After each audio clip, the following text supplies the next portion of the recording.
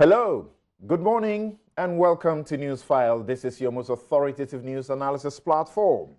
And here on Newsfile, we put Ghana first. So you heard the president, Nana Addo Dankwa Akufo-Addo, on the state of the nation. His conclusion is that the nation is in good health and in good, competent hands. What is your reality? Start sending us your messages now. What is your reality? Don't walk out on our assessment of the claims on galamsey and corruption fight, the successes in financial sector cleanup, security, among others. We'll be right back to deal with the vexed matters.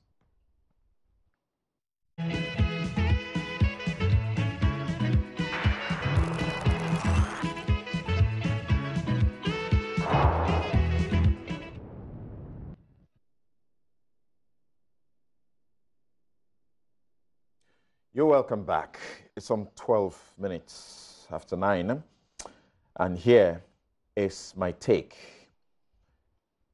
Kojo, where are the information officers? My RTI request number 4. I've been very disappointed at the conduct of the Electoral Commission and its lawyers in treating the RTI request for information by a citizen, one who is also a representative of citizens in Parliament. I have condemned it. It is shameful as it is insulting. It is such a missed opportunity for an independent constitutional body that thrives on positive brand image and goodwill. The conduct detracts from the letter and spirit of the Constitution, the RTI Act, and good governance. It is disturbing how public officers often forget it is same citizens' tax that gives them a job. And the information they deny the citizen, that is if it's not an exempted information, is generated for and on behalf of citizens with their tax money. I doubt citizens will tolerate this for always. The very first article of the Constitution reads, quotes, "The sovereignty of Ghana resides in the people of Ghana, in whose name and for whose welfare the powers of government are to be exercised." It is public knowledge that I am a member of the RTI campaign. I don't only know the law, I made inputs and policed and literally forced its passage. The EC got it so wrong, I must say, together with its lawyers, and must have something to hide. You are spending $72 million of citizens' tax on just one project, and you are averse to openness.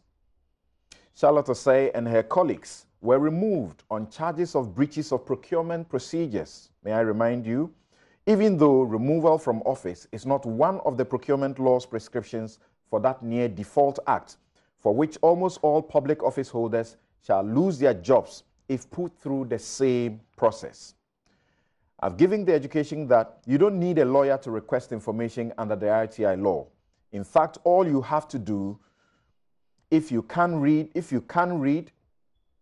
or write, is to walk, that's if you can't read or write, is to walk to the public institution you seek information from. You make an oral application. The information officer there will put your request into writing, get an independent witness to read it back to you for your approval and signature or thumbprint. He shall make copies and hand one to you. You leave to await being contacted within 14 days generally, and within 2 days if the information you seek is about the safety or liberty of a person. In January, Information Minister Kojo Oppong-Nkrumah boldly announced that hundreds of these information officers had been trained or are being trained and are ready to serve you if you made a request last month. Section 19 makes it mandatory for a public servant information officer to receive and deal with your request. Note, a public servant information officer, not a hired private lawyer or law firm. If you are aggrieved by the decision of the officer, You appeal by way of what the law calls internal review to the head of that institution, and he or she has 15 days within which to make a decision. The RTI Commission, not set up yet, may also come in to resolve the issue and may order the institution to give you access to the information you seek. The court is the last resort. And don't ask me that people should be going to court. If they go to court, they go with their money, and the state will use my money still to prosecute the matter.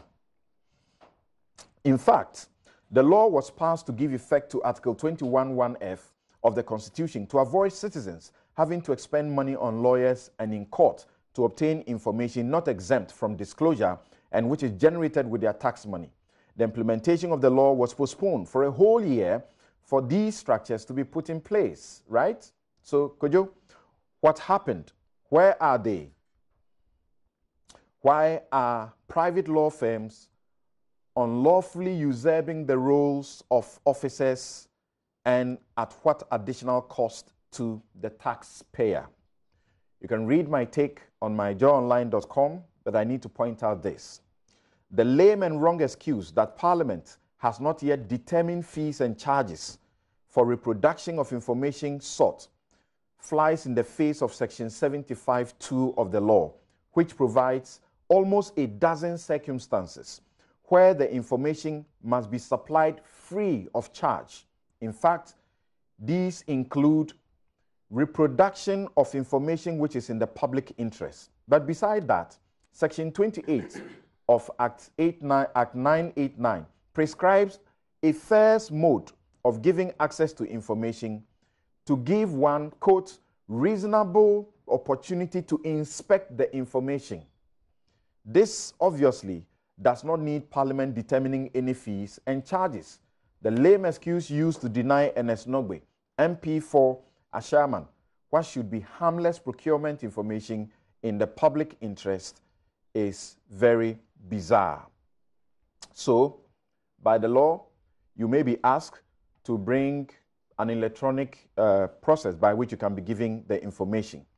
Could be that you bring a pen drive, it could be that you bring a CD, and so on, unless the photocopies to be made to you is in such huge volumes that you may be required to make a payment. But even if you have to make a payment, did the EC discuss this with the person who asked for the information, and did he agree? So I think this is not a difficult thing to do. We can't be so dumb that the cost of photocopy must require parliamentary intervention to determine, even where there has not been an attempt to first discuss the cost of photocopy with the applicants. Parliament must do this 1-minute job immediately. The implementation body, the Independent RTI Commission, must be set up immediately. And the ministry and government must make a statement that discourages this conduct, which has the potential of a bad precedent. And that's my take. You can read it on myjoyonline.com. So let me introduce my guest. And my guest this morning to check if what the president spoke about is your reality are Dr. Kojo Pumpuni Asante to my immediate right. He's Director, Advocacy and Policy Engagement of the CDD Ghana. Okay. By him is Kojo Oppong-Nkrumah, Minister for Information, and MP Ayirebi. Ofuase Ayirebi Koko. Okay. Ofuase Ayirebi. Thank you very much. Thank you. Also here is John Jinapor to my extreme left.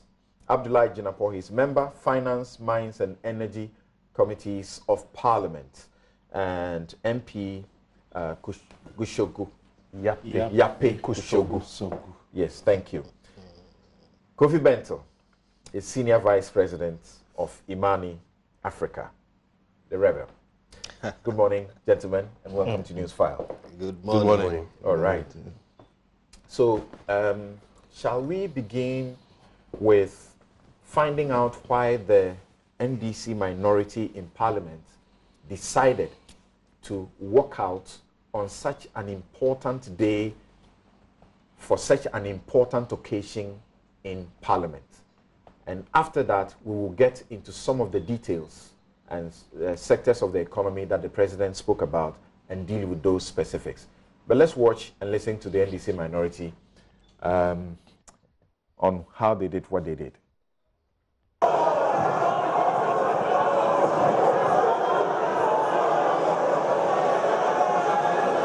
Correct one.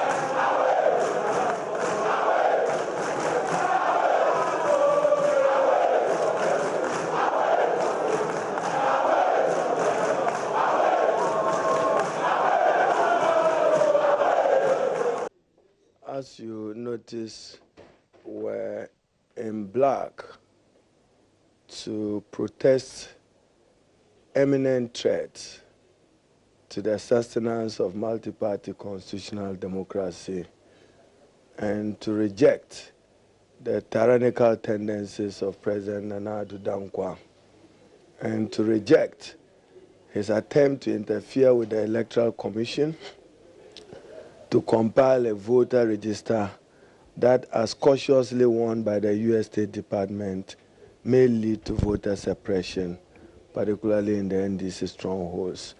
We are particularly alarmed as the President's refusal to recommend the recommendations of the Emil Short Commission report arising out of the Ayawasu West Wagon by-election in January 2019.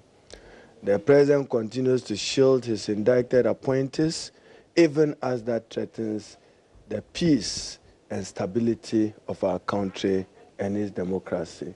I mean, what happened in Ayawasu West Wagon was state-sponsored terrorism, when you have people use state authority, state resources, state power to intimidate a political opponent. It's not the same thing as justifying an MPP-NDC rivalry or conflict or fight that may end regrettably or unfortunately. But state-sponsored, can you imagine what will happen to the state and republic?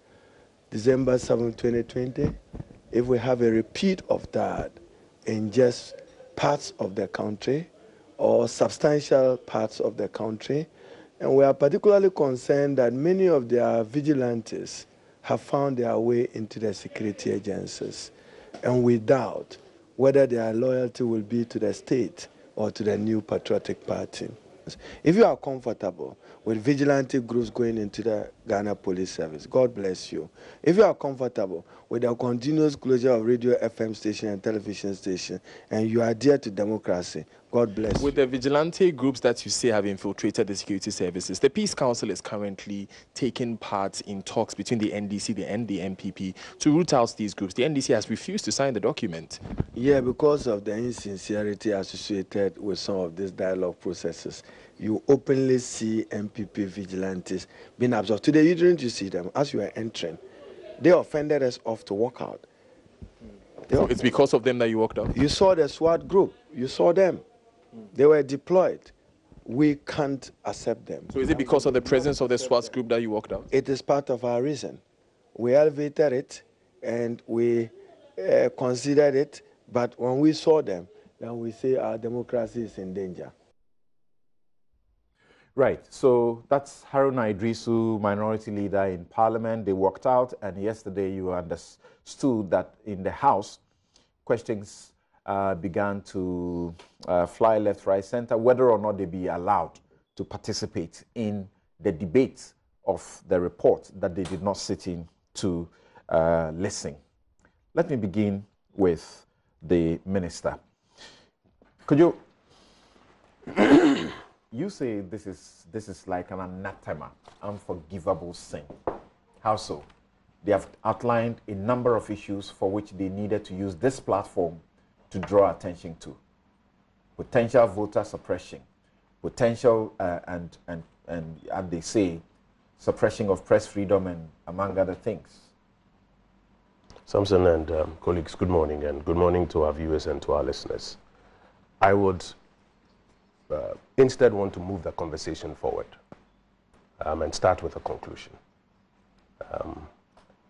Two things I'd like to say. First is that all of us should be very careful about the things that we do that have the potential to undermine the pillars of our democracy. Second is that I would even urge the majority to be very accommodating of the minority views when the full debate commences on Tuesday. And I do know that I think leadership has already had some conversations to that effect. Indeed, yesterday the majority leader signaled and advised that we will be expecting to have a smooth debate on the floor. Despite my colleagues' abdication of their duties, we need to show maturity. We need to take the higher ground so that we avoid what is becoming a race to the bottom. I've heard colleagues, as I mentioned, who say they will obstruct the minority from expressing their views. But as I've mentioned, we need to quickly move forward so that the real intent of what Article 67 requires us to do can be achieved. Now, there's one question that is, I think, above all been floating. Is the walkout by the minority justified at all in any way? And we have heard the various explanations, including the very latest by my good friend, the Honorable Haruna Idrisu, that the presence of the SWAT team, I think, at the precincts of Parliament is part of their reasons. First of all, I say that this walkout was ill-conceived. It was ill-conceived because you observe the various reasons they have given at every point in time, and it's obvious that even they themselves cannot agree on a specific cogent reason for which they did it. Almost every opportunity, they give a different reason. They change reasons, and I say, in one particular, I say almost every hour they are changing the reason for which they did that. And what now they've resorted to is a post-facto rationalization of what they did.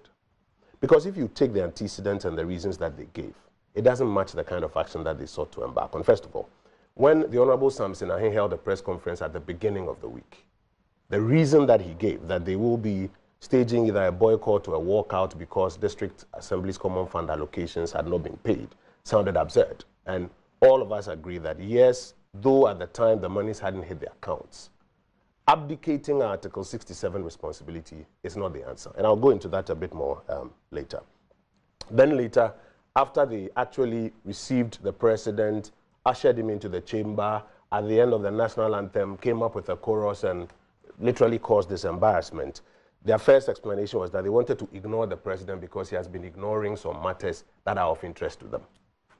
Then they had another one where they talk about their view that the entire body of recommendations of the Ayawaso West Wogon inquiry report should be implemented. And you would expect that these are legislators, many of them are lawyers, and they know the position of the law on Commission of Inquiry reports. And the fact that the law does not even back that view, that once a Commission of Inquiry has issued a report, simpliciter A to Z, everything in it will be A, accepted, or B, implemented. The law gives room for government to express a certain view and even act on what it chooses or what it agrees with. They have had an opportunity to be in government. The law didn't change then. It hasn't changed now. It's still the same law. They now went on to another excuse that the president has shut down radio stations, another absurd reason because the president has not shut down radio stations. We're all clear. The NCA fined people. They went to court. The court agreed with that class action that the NCA didn't have the power to fine them. And then as a consequential order, or as a consequential explanation, the court said they don't have the power to fine you because by failing to renew the license, you have actually relinquished it. And NCA had to proceed therefrom and then ensure that these stations, which were at that time operating without a license, cease from it. The NCA's tribunal, electronics tribunal, is what you refer to as the court. That is. All right. Then now they came to the other excuse of the, in fact, there was one about Charlotte Osei. Why did you sack Charlotte Osei if you, and everybody knows the process, the internal challenges of the EC, the petitions, the cross petitions they made against themselves and what happened. Then they come up with a new register. So it's a whole myriad of changing or adding reasons. It was obvious that they wanted to do this. And post facto, they've been finding, reasons for it. But why I say that it is not justified or it doesn't match what they did, even if these arguments have some foundation, it's simple. You see, The mandate of Article 67 is not in the normal course of parliamentary business. The normal course of parliamentary business, the standing orders, regulators. I can come by statement, somebody can bring a motion, we may have a report of a committee, there may be a resolution we are considering. Those are the normal course of parliamentary business. And we disagree on it, there may be walkouts, there may be boycotts associated with that. But if you look at our constitution, Article 67 imposes an obligation on the president to perform. And my reading of the entire constitution picks it up even from the principle of probity and accountability, that we must have a platform where the president will account to the country through parliament for what has transpired, part of which we'll be doing today.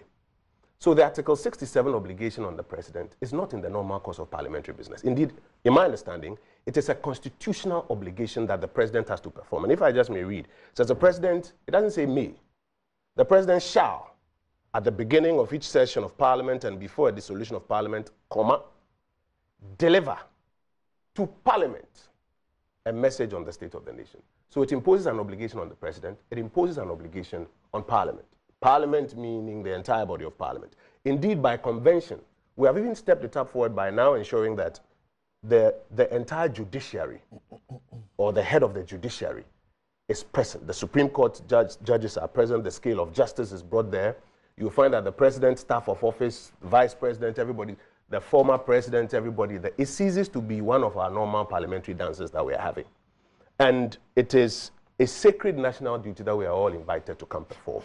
So even if these arguments you are making are valid, there are many legal options to express them and to get redress to them than to say that you are abdicating your Article 67 obligation that is imposed on you by the Constitution of our Republic.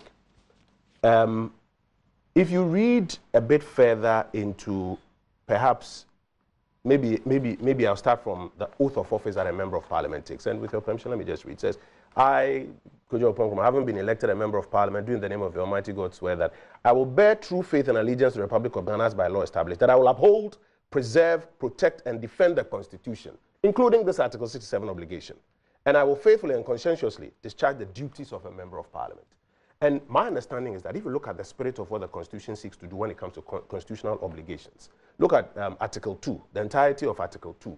When a person commits an act or fails to commit or to do something that the Constitution requires him to do, you see the severity of the sanctions that the Constitution breathes on it. So Article 67 obligations, in my view respectfully, should not be taken as, you know, a matter that I feel this way or I feel that way. I hear them sometimes say that they are doing what the MPP did in 2013. Two things I'll say to that. First of all, what happened in 2013 is remarkably different from what happened in Parliament, I think, a couple of days ago, in 2013. How? The MPP, when it argued that it was challenging the legitimacy of the man, John Dramani Mahama, as president, argued that it could not, it as a party, could not cooperate with him in any of the functions that he seeks to perform in his capacity as president, because they fundamentally disagree with that EC declaration that was made. And therefore, they were proceeding to the Supreme Court to get that declaration. Now, watch what happened. Not only did they not participate generally in that address, they didn't disrupt it. Secondly, you'll find that they continued through with a number of national activities that were to be done by Mr. Mahama at that time, in consonance with what they were doing in court, and argued that they did not want to undermine their court process in any way. Is that not even worse? I'll come to that conclusion. Is that scenario not even worse? I'll come to that conclusion. Where you have put your case in court, and your case is being addressed, and then you take this posture. I'll come to that conclusion. Their view was that by participating in anything that will legitimize his presidency, they were undermining their case in court. There's no legal basis for that view. And they did not proceed to disrupt any of his activities nonetheless.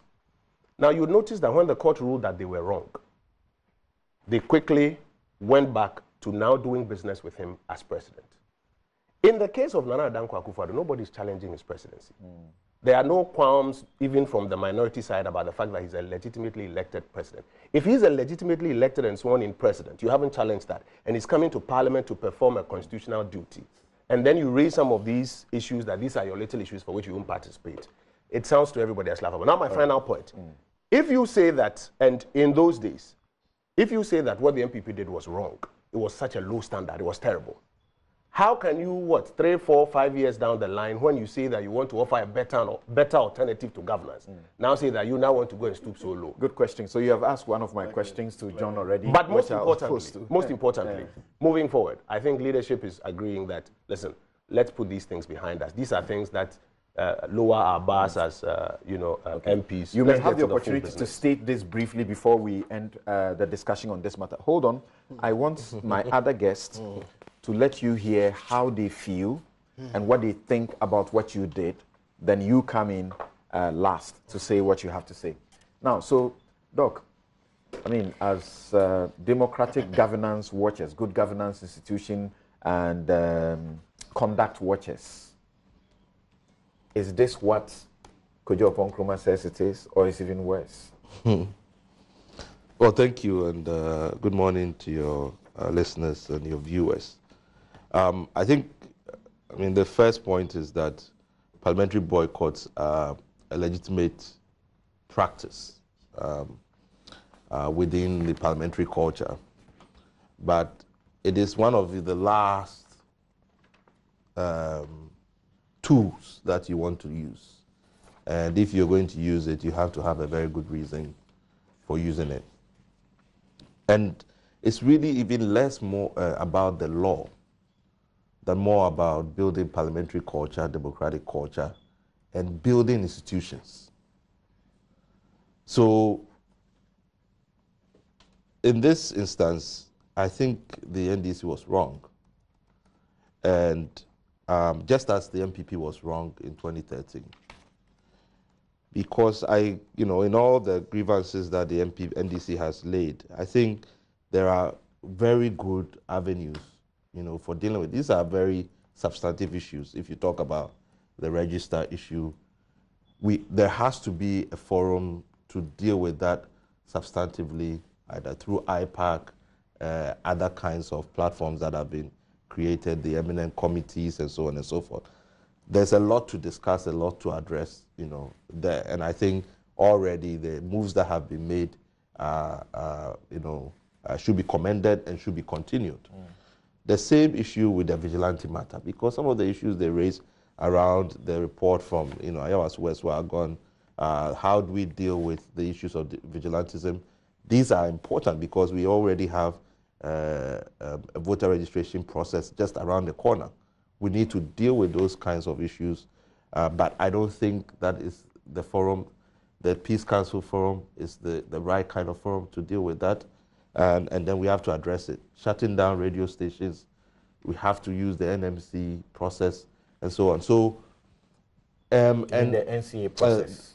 I think we haven't. NMC doesn't intervene. It's the NCA. Yeah, but I think the issues that if you are just going to address the regulatory component, but when you have to deal with free press, that is an NMC process. NMC doesn't have power to order the NCA to do what. But it has a role within the legislation, and there's a particular reason why the Constitution and the statute plays the NMC there. It cannot compel them to do anything. Sure, but they can create a forum for a discussion around that. So I thought that with all of those kinds of avenues, I didn't think this was the right forum. We really need to build those institutions, no matter what. And that's the beauty of this kind of annual ritual, is that no matter our disagreement, this is the kind of place that we all come and recognize democracy as diverse, as sometimes competitive, as conflicting, but we respect each other to allow certain functions to be performed. I don't know. I didn't see the President Mahama there, for instance. Right. I thought he should have been there, because no matter what the situation, no matter the disagreements, these are the opportunities. It is for somebody to just smile at you and to say hello, can reduce the tension. So I think we need to take some of these platforms very, very seriously. And if we're going to make a move like that, it has to be very substantive. And I don't think that the reasons that were put forward, that was the action that needed to be taken there. So really, for State of the Nation address, Kojo says we have to be careful about the things we do that undermine the democracy. And he says it does appear this is a race to the bottom. We must stop it. Is that what you see? These two parties like to equalize. They always set bad precedents and they follow each other. And that's why it's important for everybody. Everybody have to rein in, you know, because otherwise the next person will come and say, you did it in 2020, and therefore I'm also doing it in 2024. Yeah, he's saying that that's what he means by race to the bottom. We must stop from some point. I really so think maybe the NDC should be the first to start with whilst it is in opposition to stop. Yes, hoping that when the NDC gets the opportunity to come to power, the opposition NPP then will also not. And there are new standing orders that Parliament is looking at. You know, is there a way to do something about boycotts and so on within the rules of Parliament?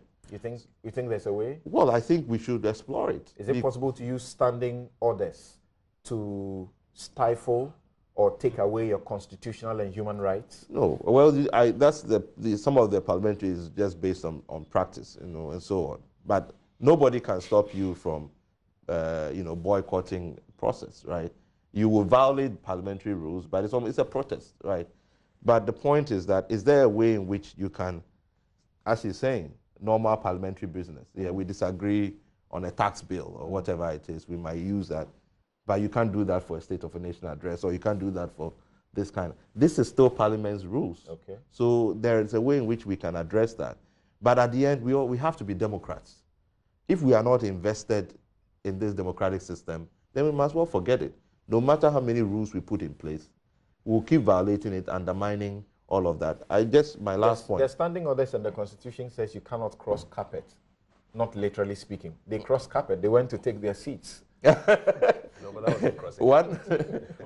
I just wanted to draw your attention and just refer to what happened in the U.S. recently, you know, after the impeachment process, when President Trump had to go and deliver his State of the Union.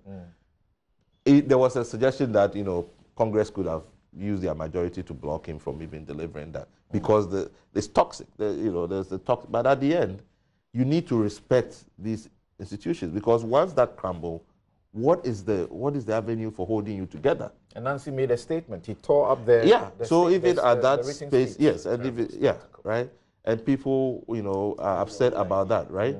But the point is that they did not prevent him from coming to deliver the State of the... Because you need the sanctity of those kinds of... She mentioned, though, that there is an alternative, but the alternative would have been worse. Yeah, so it's just to make the point that we need to build these institutions, and some of these things are symbolic.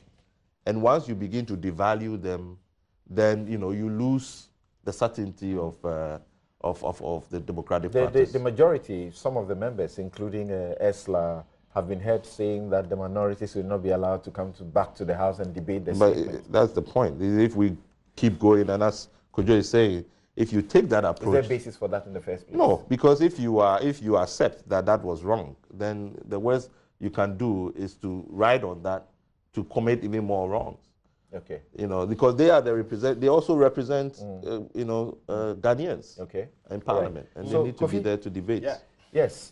What do you say? And Kojo says that this must be the last resort, and it must be done with good reason. He actually says you need the right forum. What you have heard the minority raise as the reasons, are they not good reasons justifying such a forum?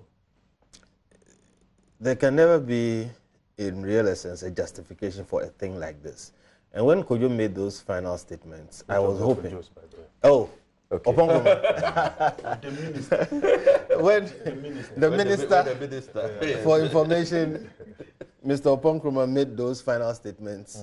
I was hoping he would follow through and hoping he had the mandate and authority here to state that MPP will never do a thing like this anymore. But you see, my other brother Kojo. Can you give that assurance? Are you in a capacity to give that assurance? I will not be in a capacity to give that assurance. No. I mean, I'm being very honest and objective. I wouldn't want to see us do that ever again. But I don't know how long I'm going to be in Parliament. I don't know what they are going to do. But you could give us your personal commitment to work towards that. I mean, I would not encourage any such action. I've been quite clear with it. I would not encourage any such action. I'll explain why I'm going there. Okay. And my brother Kojo was making the point that, look, it's a race to the bottom. That's extremely important. What we have done... A race to the bottom which started when? But that's where I'm going. You see, I'm trying really not to read too much history. But honestly, this started from the Consultative Assembly. When, more or less, the legal minds who tended to congregate in one section boycotted the Constitution altogether. Now, that has become a vicious cycle, has ended up in Parliament, and now we are racing to the bottom. I do it, you do it, I do it, you do it. Now, we can start a virtuous cycle. Okay? When they go low, go high. We can start a virtuous cycle. So that's my preaching to Kojo and John and the rest, that let's start a virtuous cycle by somebody declaring we will never do this. Let me tell you why it is important. One of the most important things that get lost, the first things that get missing with failed states is the denigration of state ceremonies. When you see these march past, people marching, when you see these ceremonies of state, where people, the Chief Justice comes dressed up and whatever, it looks like it is frivolous. It is not. No, it is a representation of the state.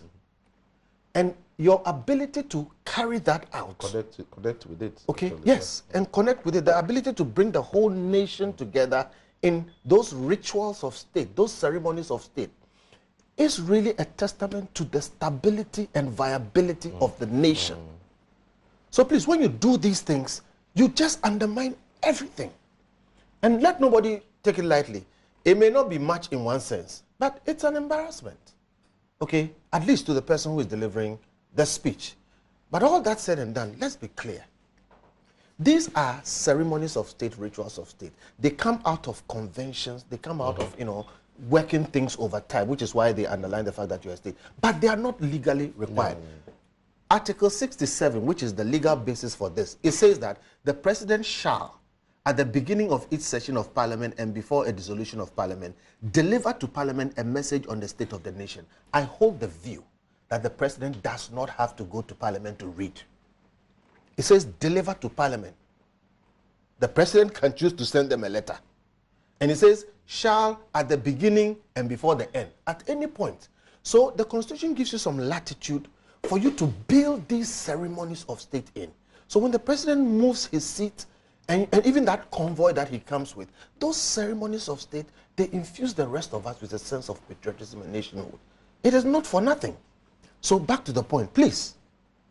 You people who like to walk in, walk out, I think citizens have come to the point where we now see it as a minor irritation that politicians are prone to do.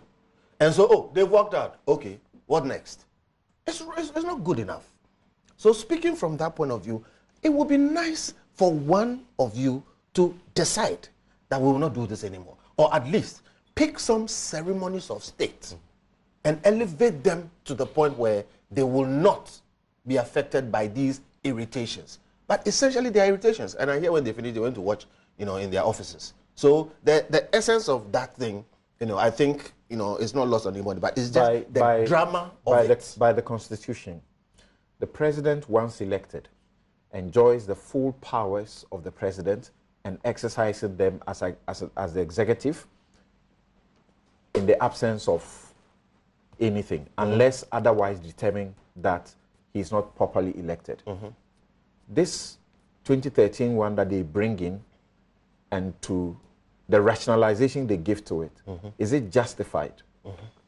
No, I mean, but again, I started by saying it's not about the reasons they give, and like I just said, they give you many reasons. And the Minister of Information is saying, oh, they have too many reasons, they do this. Why can't they have all those reasons to say, because of all these things, we will not sit there? I think they have a legitimate right. But the fundamental point, I think, is this. When people feel that they are not being listened to, when people feel that the other party has decided that whatever you say, we will do what we want to do, when they feel frustrated and they feel like they've used every option, take the EC matter which they've raised as a reason, okay? In the face of real, serious information, okay, we have a situation where we told, and the gentleman who sat here the last time said, we're going to go ahead and do it anyway, okay? When you have a situation like that, people feel like rebelling. So for me, the reason is not necessarily a justification, but the fact that they get to the point where they have a series of things where they feel they've hit a block and they are not going to be listened to, they have few things left than to rebel. It's the same thing that drives citizens onto the streets. So for me, honestly, it is a legitimate tool of protest in parliament everywhere in the world.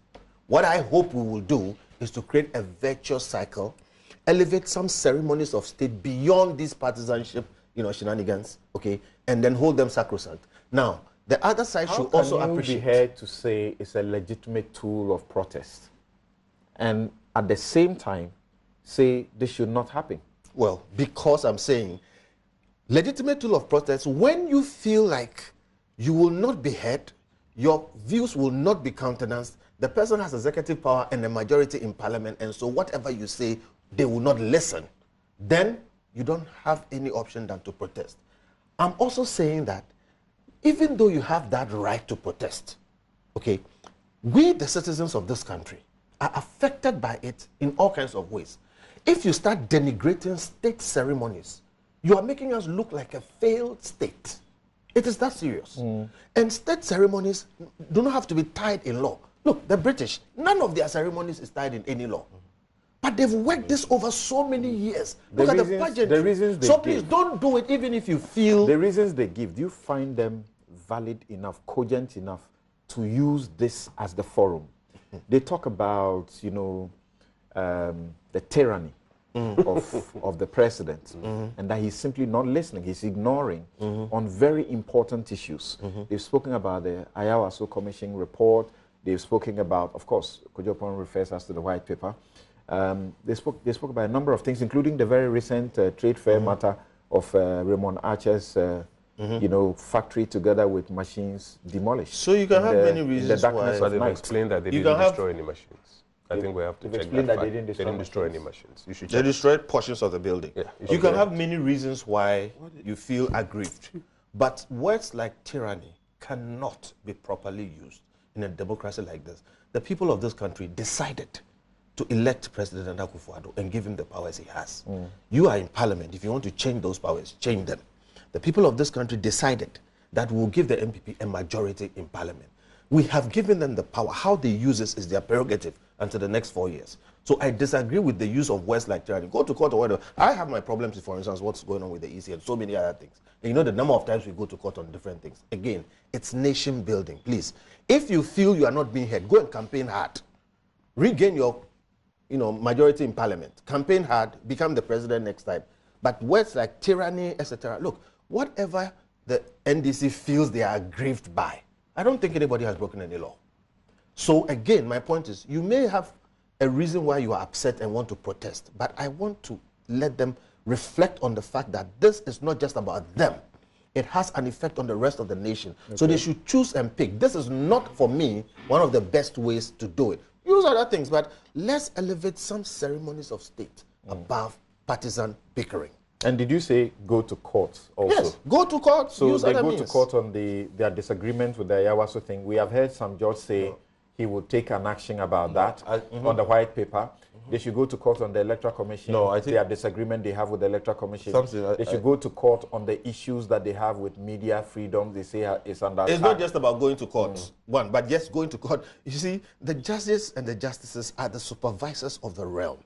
When you have problems that you can't resolve between yourself, you go to court. The problem is the time issues and all those other things. But you were in the lead on Occupy Flagstaff House. Yes, yes. Why didn't you go to court? Why didn't you advise? Well, because that was a demonstration. That's also another legitimate approach to voicing, your protest. But my point is this: use the whole gamut of options, including protest. I'm simply saying, and I've said two things: it is legitimate. You can do it when you're frustrated, you're not being listened to, but it is also important that you select and appreciate that some ceremonies of state should be elevated above. It's not just called demonstrations are part of it, RTI is part of it. Do everything legal, but don't talk about tyranny. Okay. We're So in a democracy. all things may be good, you may have a right to them, but not all things are beneficial. Yes, exactly. Oh, just a quick, Yeah, just a quick quick point. before No, Gina Paul comes in. also, I mean, these are very important. It's not to belittle the issues that the NDC has raised, all the issues that. But what I They're was very serious issues. Yes, but what I was saying is that there are actually openings, because you see, we have to resolve these issues. We cannot ignore them. The EC has literally closed the door, shut it. No, but even the issue about voter suppression, how are you going to, even if we're going to have a new register, how do you, potential voters? sure, that is the Reference to that US, is the US State Department that is the fear. will ask right? for the evidence of That is the fear. But you see, how do you address it? You see, there has to be a resolution to it.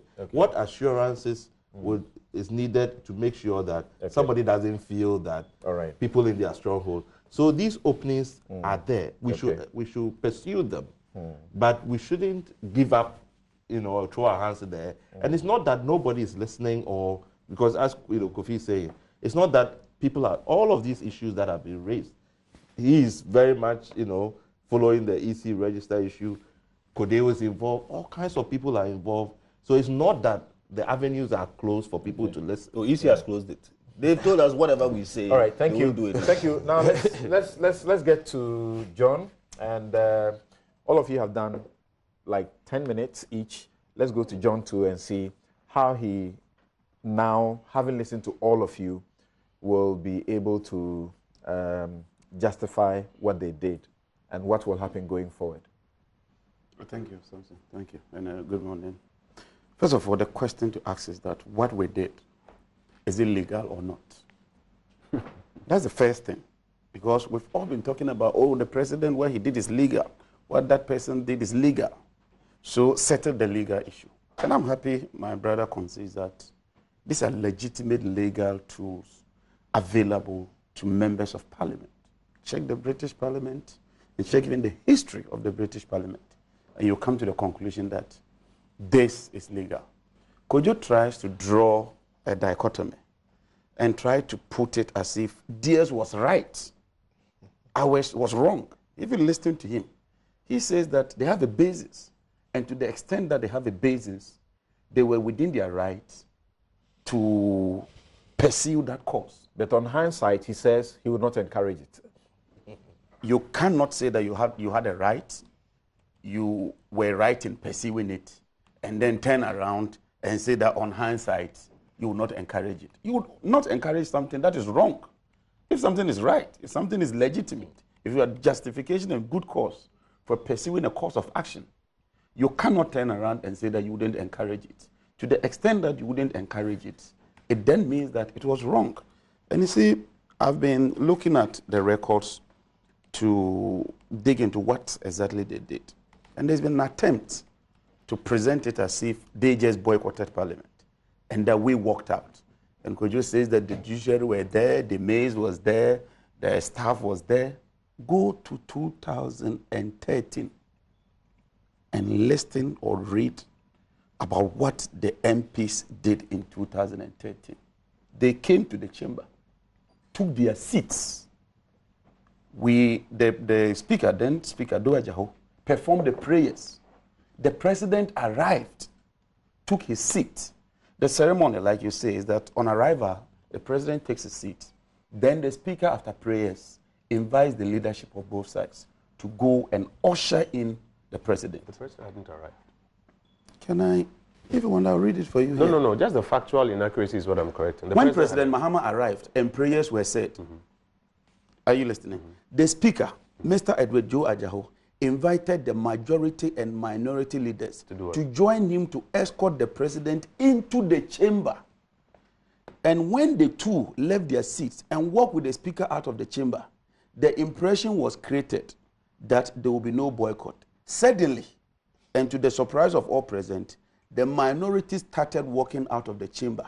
And as they did, they pulled out plain sheets and shouted, "Stealers! Corruption!" As they strode out of the chamber, they were booed by the majority. What is the difference? Where are you reading from? Peace FM Online. Okay. Peace FM Online. And there's another one from The Independent. However, while the MPP were walking out of the house, this another is online. I mean, this is record for everybody to. So you cannot. So it's sort of the same template. No, I'm coming there. I'm building a point. And so this issue of we did it differently, you did it differently, is neither here nor there. There's an issue, let's confront it head on. Can we do that as members of parliament? And it shouldn't be left to members of parliament alone. And I'm happy independent-minded people are commenting on this matter. And I'm even happy that in ending, Kojo says that this is the time for all of us to begin to build bridges and to discuss these issues. Not just about the boycott, but about the issues we are raising. Sure, cool. What the EC is doing, is it proper? Is it right? Life is not all about what is legal. It's not all about what is legal. If a policeman arrests you today and takes you to cells and locks you up for 24 hours and releases you, he's performing his duty.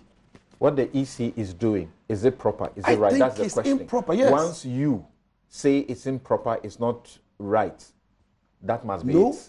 Once we say it's improper, the EC must not take a belligerent stand. And from all indication, the EC has taken a belligerent stand. And they've made pronouncements that irrespective of what even their own commission, the body they established. Recommended. No, even before, they said that irrespective of what they say, they will proceed. The reasons they gave are sound to some people. That they are not sound to you does not mean the process must end. It's not just about it. I'm saying they've taken an intransigent and a belligerent position. They are not even ready to engage. And like Kofi said, if there's no avenue, if there's no opportunity for us to even discuss the issues, what do you expect the minority to do? Take the Ayawaso issue. We've discussed it here. Some said every independent-minded person, look, take NDC MPP out, will tell you that what is happening is improper. Nobody has been held liable. Nobody has been held accountable. Sam Georgia has announced on the anniversary of that event that he's going to. Oh, that's his. I'm dealing with the state. The state belongs to all of us. The Short Commission recommended that disband that force. That force has not been disbanded. Then I go to Parliament and see those people in Parliament. But that's a They recommendation disagree with the recommendation of the Ayawaso West Wagon Commission by the white paper. So you cannot expect an implementation of a recommendation they disagree with. And I have every legitimate right as a member of Parliament to disagree with the white paper. The way to disagree with the white paper is to go to court to impugn it. Can I make a point? Yes, go ahead. The way to disagree with a constitutionally mandated body like the EC announcing President Mahama, like the Chief Justice swearing President Mahama in, is to go to court. And when you go to court, you have no business pursuing the course of action they pursued. Kojo says that they didn't want to do anything to legitimize President Mahama's presidency. Quick point of When information. MPs... Wait. Very important to this. Look, Okay. the white paper cannot disagree with the position of law. The Short Commission reminded the government that those groups are illegal. They can't disagree with that. And they can disagree and the way with to change recommendations. and the way to change that is through court. No, That's what I meant. No, that's why I said I'll come there. Even it's the court, I'll illegal. come there. Illegal means it has to abate immediately. You can't form a force that's outside. not what They say they won't listen to you. They have a white So paper. that's why. So the white. The only way you can They change won't it is to listen go to court. it. The We wouldn't government also cannot listen to him. disagree Okay. with the position of law. They can disagree with the commission's recommendations. Right. They were reminded of the legal situation now that force is illegal. So that they can't disagree. So with. They can must I implement Yes, please. So go you ahead. won't do anything to legitimize President Mahama's presidency. But when they came into office and the Minister of Finance asked and requested MPs to fill forms, proceed to take pictures for their salaries to be paid, that one they legitimized it. When it came to their salaries, and the president asked that fill forms, bring them to me so we can process your salaries, they legitimized that one. It was nothing but a political tool. That is a fact. Now, then I like your point that the president says he won't listen. He won't listen to the Short Commission. He's issued a white paper. He won't disband them. He will bring them to Parliament. The MP was assaulted. He was manhandled. Nothing will happen until the right things are done. The minority side, led by the Venerable Haruna Iddrisu, will not equally listen to President Akufo-Addo. And I like the suggestion that let's begin to discuss the issues. You say what You they can't did go to court was wrong, and you have my panelists agree that what they did was wrong. So why are you doing the same thing and being okay with it? I'm building a point. I'll deal with that. I am happy that all of us are now suggesting that we should begin to discuss these issues, so that when we build consensus, that both sides, irrespective of the challenges, one, we can use other alternatives, but more importantly, would open avenues for discussion and for dealing with these matters. I'm sure it would make progress. Look, this has ignited a lot of discussion. When they boycotted in 2013, I monitored the airwaves. A lot of people said it was consistent. Some people today who are condemning the minority, I listened to them. Unfortunately, you were not in politics at that time. No. What was your... Okay, I don't want to put you... I don't want to be personal. I did not express a view on Someone has advised me not to get personal on this. I did not express a view on it. You did not? No, I did not. But today you want to express a view. But fantastic. Thank you. But then I was Let that be public. you referred in your press conference or statement, you referred to a U.S. State Department report which buttresses your point about trying to use the new register to suppress votes. Yes. The only portion of that report you can refer to is page 13, which says the June ouster of the Electoral Commission chairperson and the president's subsequent stacking of the Electoral Commission with persons considered to be biased in favor of the ruling party raised questions about whether the body might be used to stifle voter registration among the opposition's base. Yes. This is a suspicion, raising questions. This is not fact. We would not wait to get there and get our fingers bent before we begin to raise alarm. We would begin to raise the alarm bells now. And a doctor said we should campaign hard. Doc, we will campaign hard. We are determined to give of our best. But if the processes leading to the election is flawed, it's not free, it's not fair, it does not engender confidence, irrespective of the campaigning we undertake, it would come to naught. And so when we raise these issues, the U.S. has no interest in terms of the political divide. But they are telling us that they're stacking. No, the U.S. hasn't said that. The June ouster of the Electoral Commission chairperson and the president's subsequent stacking of the Electoral Commission with persons considered to be biased. This is the U.S. saying it. They use the word stacking. Fine, but you said the U.S. didn't say that. And I'm saying that the U.S. said that. If you want to interpret it, it's another matter. But you said the U.S. did not say that. And I'm putting it to you and reading verbatim that the U.S. said that. If you want to... There's going to be what? The U.S. says that, and the subsequent stacking but you of the Electoral Commission. Look, if you want us to interpret it, you can have a different... I have no problem if you have a different interpretation, and I have a different interpretation. The U.S., they have worse problems than we even have. So they say I have no problems. That raised questions about whether the body might be used to stifle voter registration among opposition. So therefore, the fact that they are raising it means that there's an issue to deal with. If they didn't find it credible, they are talking about the fact that you are raising questions. Who? They didn't say that I raised it. They haven't said, no, don't interpret it the way... But you can interpret it the way you want me to interpret it. You can interpret it. No, don't compel me to interpret the way you want. So your next issue. But let me build on that. Your next issue, you talk about freedom of the press and closure of radio stations. Yes. Is that the forum to address that issue? It's one of the... Radio Gold, Radio XYZ. Yes, it's one of the reasons we raised. Tongo, which was closed recently, they were giving reasons. Are you not satisfied? Are they not going through the processes? Some have gone before the electronic tribunal at the NCA, and they have lost their case. We've raised several issues. And in fact, I put my weight even on the Ayawaso issue. That if I see a colleague member of parliament... You have addressed that. We are asking about your other issues. Want you to show why these are so important that... Samson, and you made a point that can you go to court?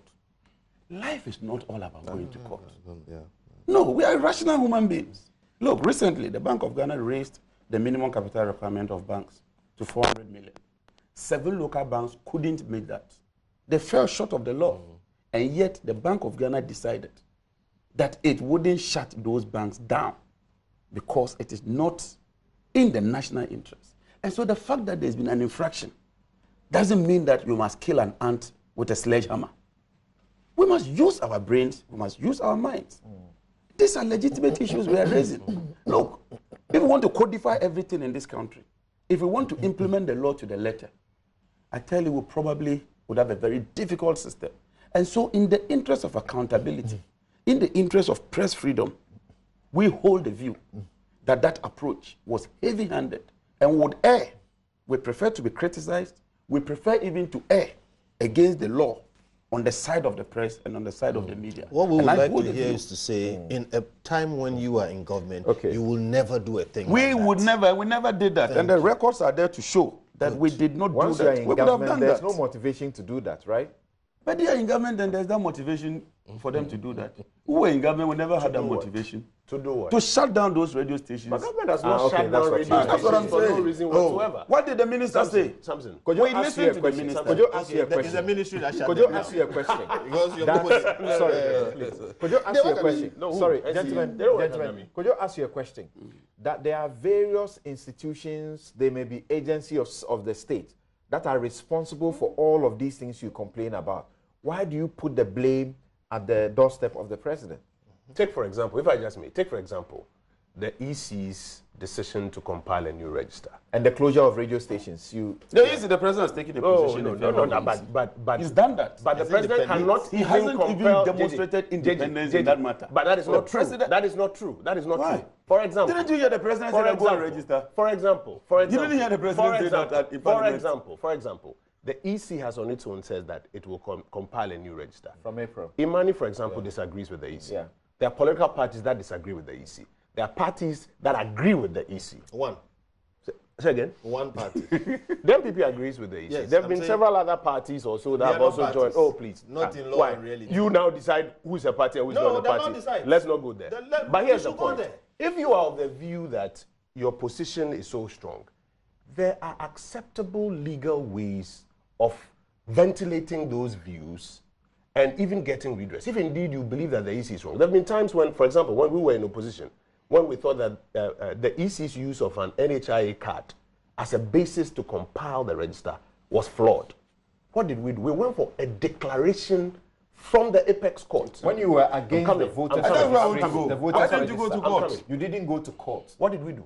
Voters Let register, my did you go vote to count. court? What You did we hit the do? streets. We hit the streets, and nothing It's stops legal. you from hitting the streets. But you don't. That is legal. You don't prescribe what we we haven't do. said we are prescribing for you.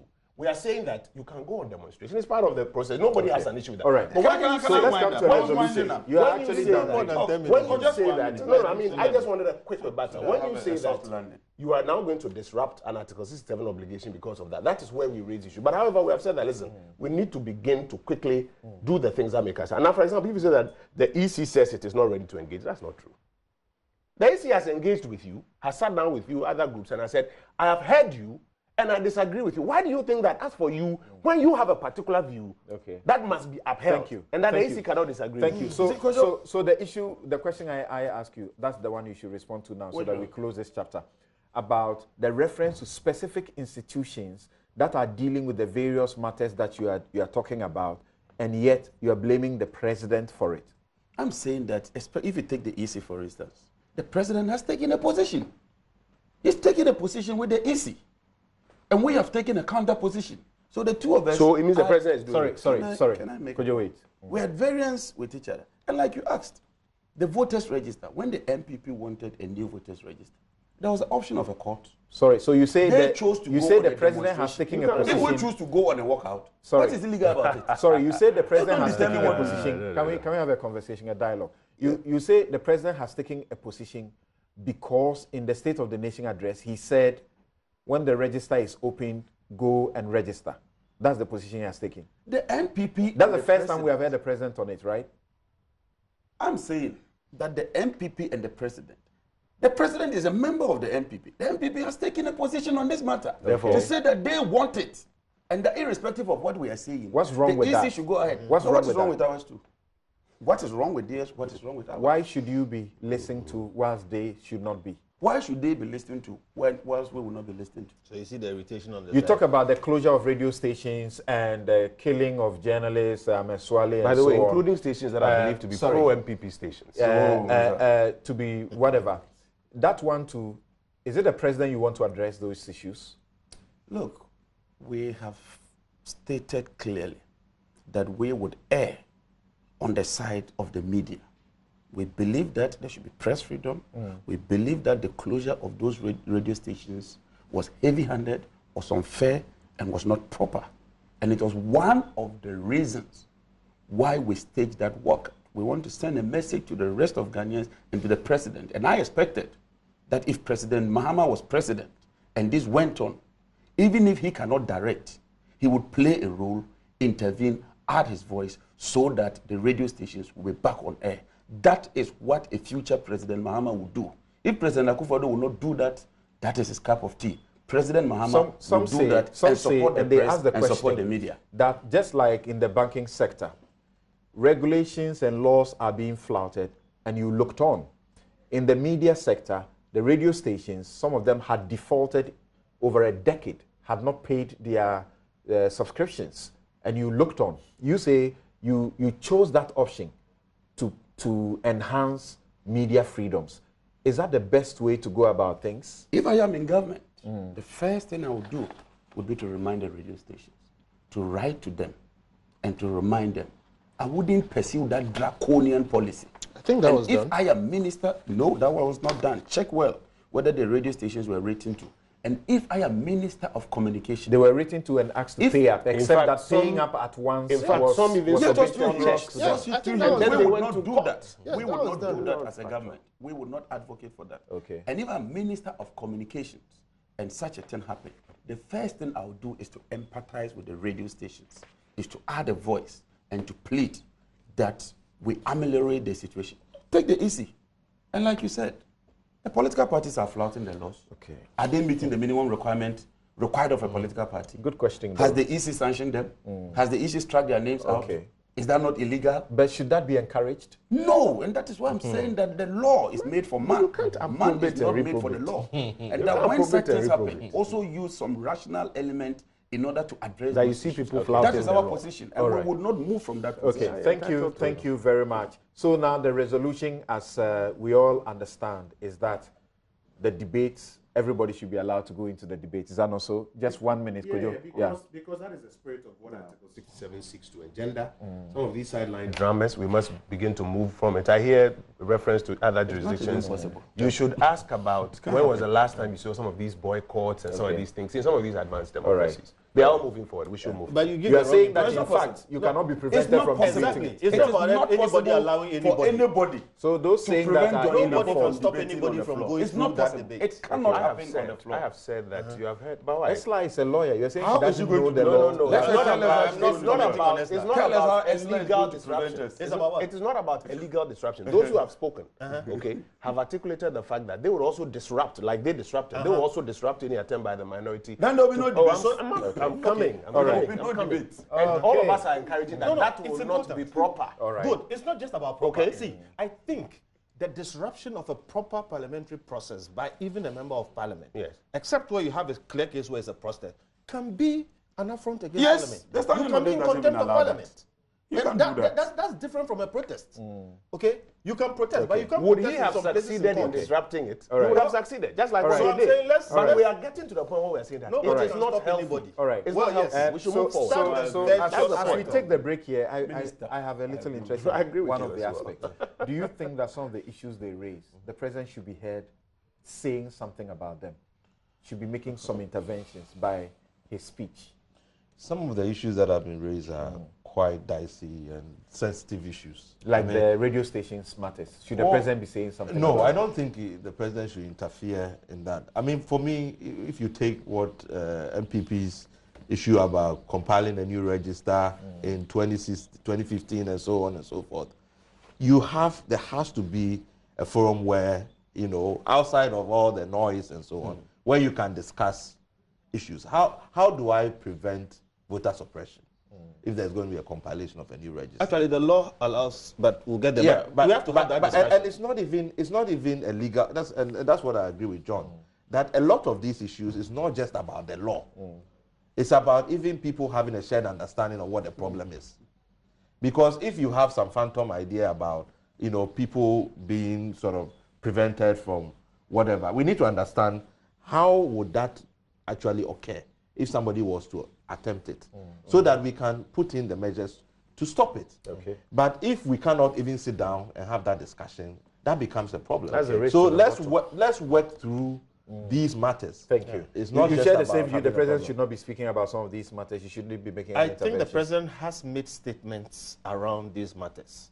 If you take things like the radio stations, etc., I think the president should stay out of those areas. Okay. But the vigilantism one, There are areas to which I think the president is duty bound. Yeah.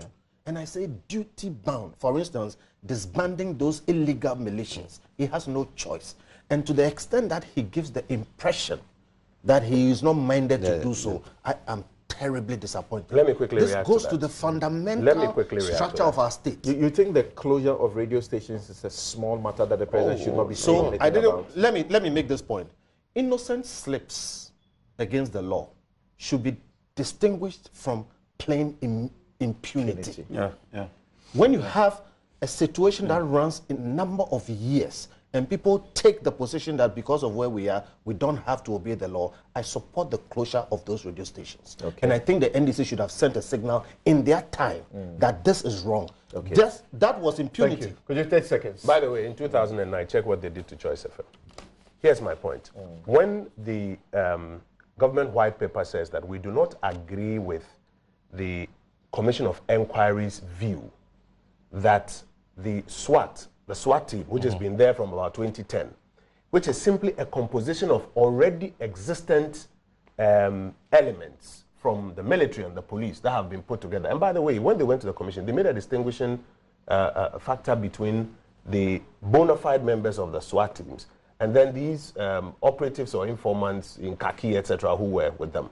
Now, the recommendation that the SWAT team should be disbanded is explained clearly in the government white paper that this SWAT team you're talking about is an embodiment of people from police, military, etc., who've been put together. For example, when we're going for elections, we have an embodiment of what we call the Election Security Task Force, which brings together people like that. Is that a militia? Under whose command?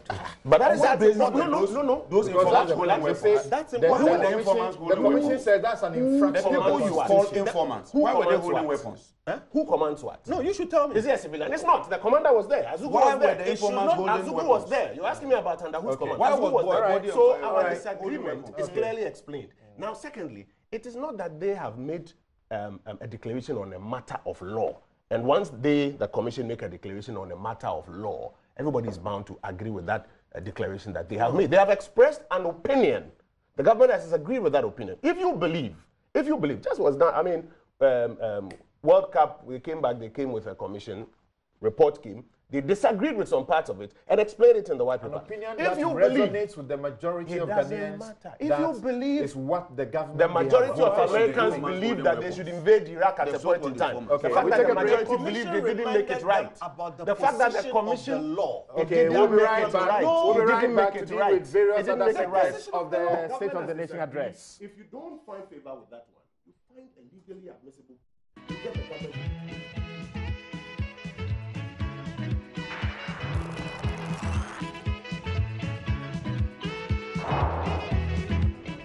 You're welcome back. This is Newsfile, it's your most authoritative news analysis platform, and my guests Kojo Nkrumah, Kojo Pumpuni Asante, Kofi Bentel, and John Jinapo. This show is brought to you by MTN. Everywhere you go, Bank of Africa, strong as a group and close as a partner. Amen Scientific, God is a healer. Is the healer. Duraplus, where Duraplus goes, water flows.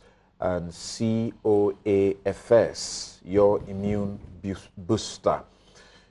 We live, we build home for you, and 1xBets, fast pay. Now we will go to one part of the president's statement. You will find that he appears to have dedicated some time to the Galamsey fight. And for those of us who have been doing that for a while. We're excited that he gave some sufficient time to deal with the matter. The president says that our lands, forests, and river bodies are being systematically degraded and polluted without any care. And he stresses that we owe it to generations yet unborn to resolve that matter. There are some who say this is the biggest problem now that we need to tackle now. We shouldn't leave the handle on it. People like Lord Amwa, Dr. Lloyd Amwa says this is where government must pay a lot of attention to. So let's hear the president briefly and come to the studio and hear what my guests will say. And we have a different angle to it also. We have been talking about it for a long while, but have we been paying attention to the environmental and health implications of this? There's someone who has been writing about that. He will share some of his views with us. The future of our country by Galamsey is grave, and we cannot shirk our responsibilities in dealing with it. I'm appealing to the media coalition not to be daunted by the difficulties in the fight against Galamsey. Government will not weaken its stance and welcomes the continuous support of the media coalition. The Interministerial Committee Against Illegal Mining has been working hard and has had some successes. Under the auspices of this committee, the Ministry of Local Government has formulated and is implementing the Alternative Livelihood Program in 35 severely affected Galamsey districts across the country. Last year, 500 youth, mainly engaged in illegal mining, were trained and graduated in vocational and technical skills from community development, vocational and technical institutions. They've been provided with startup tools and equipment. An additional 607 youth are currently undergoing similar training, 240 of whom are in the community development institutions, while 367 are attached to master craftsmen through apprenticeship at the community level. In forest reserves has declined. More than 4,000 miners have received training in sustainable mining. The number of individuals dying in collapsed mining tunnels and pits in the few unauthorized locations left has reduced by more than 90%. Operation Vanguard has been particularly effective in helping to restore the order which has permitted the reopening of the famous Obuasi mine of AngloGold Ashanti.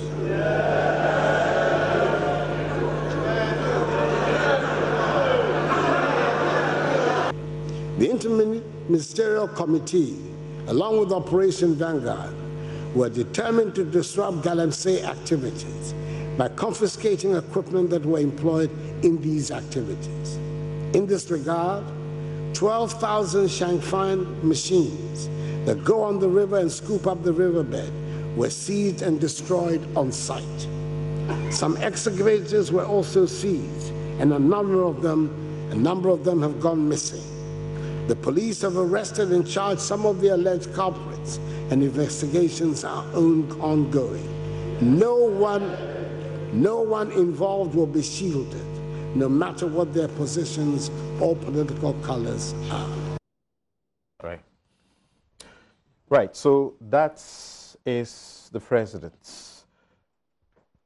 Let's begin by giving you some different perspective on the subject and get our guest to also comment on the fight so far.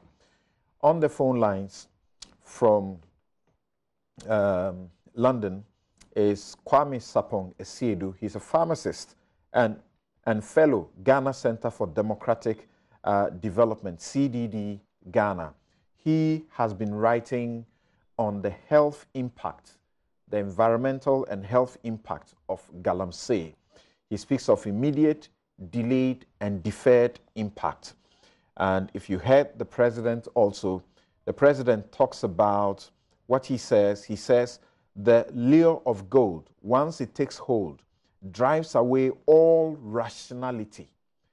That is not a Ghanaian characteristic. It is a human characteristic that has been displayed all over the world. Kwame, thank you very much for joining us. Straight away, we have been told about the turbidity levels of the water, and we have seen evidence of all of that. What are the health implications of galamsey? As many as 12,000 Shamfang machines that are used in these waters, the president says, have been seized and destroyed.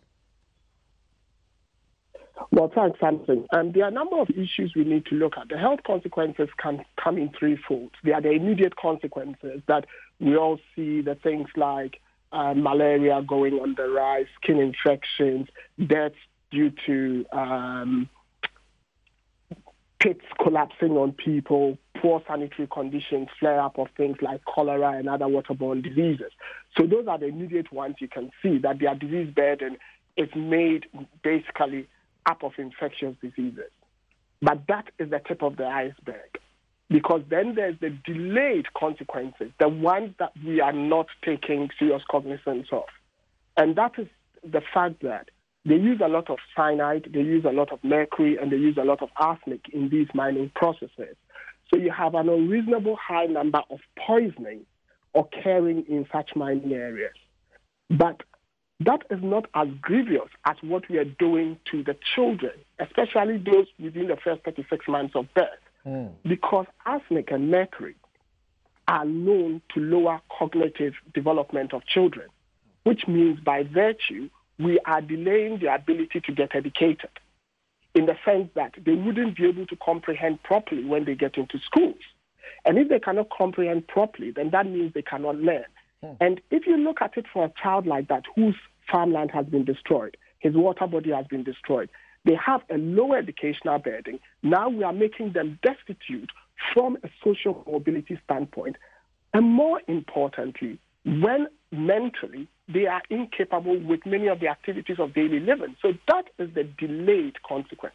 Then there are the deferred consequence. That is what I call us signing a check into the future for which price we even don't know. And some of these deferred consequences are like the arsenic and mercury and all that leaching into the water bodies. So if they leach into the water bodies, they are going to pollute the soil. And it's not going to be even in the local area, because water roams onto the water table. Plants are going to pick it up. Animals are going to pick it up. It's going to go into our food supply chain. It's then going to lead to cancers, renal failures, coronary obstructive heart disease, and pulmonary disease, a lot of things. And I'm asking myself, are we thinking about these things? Are we looking at the disease burden change that galamsey is bringing? And as a country, do we even have the investment in place so that when these things start to hit, we can manage them? We have to stop them. We don't even have to get there. Yes, and that's why I'm saying that, are we even looking at the health consequences? Because we don't have to get there. But it's becoming increasingly obvious that we don't even understand that we don't have to get there. From the president's account, one of the immediate, consequences that you spoke about, falling in the pits, that appears to have been resolved. But what do you think? How do you see the commitment so far? Well, our commitment has been lackadaisical, to say the least. I mean, we cannot run away from the fact that the water bodies don't look great. But more importantly, the optics, the pictures, we see children playing in these pits and all that. And we have no health and safety regimens to try and prevent these children from going into these places, knowing perfectly well that these things are going to happen.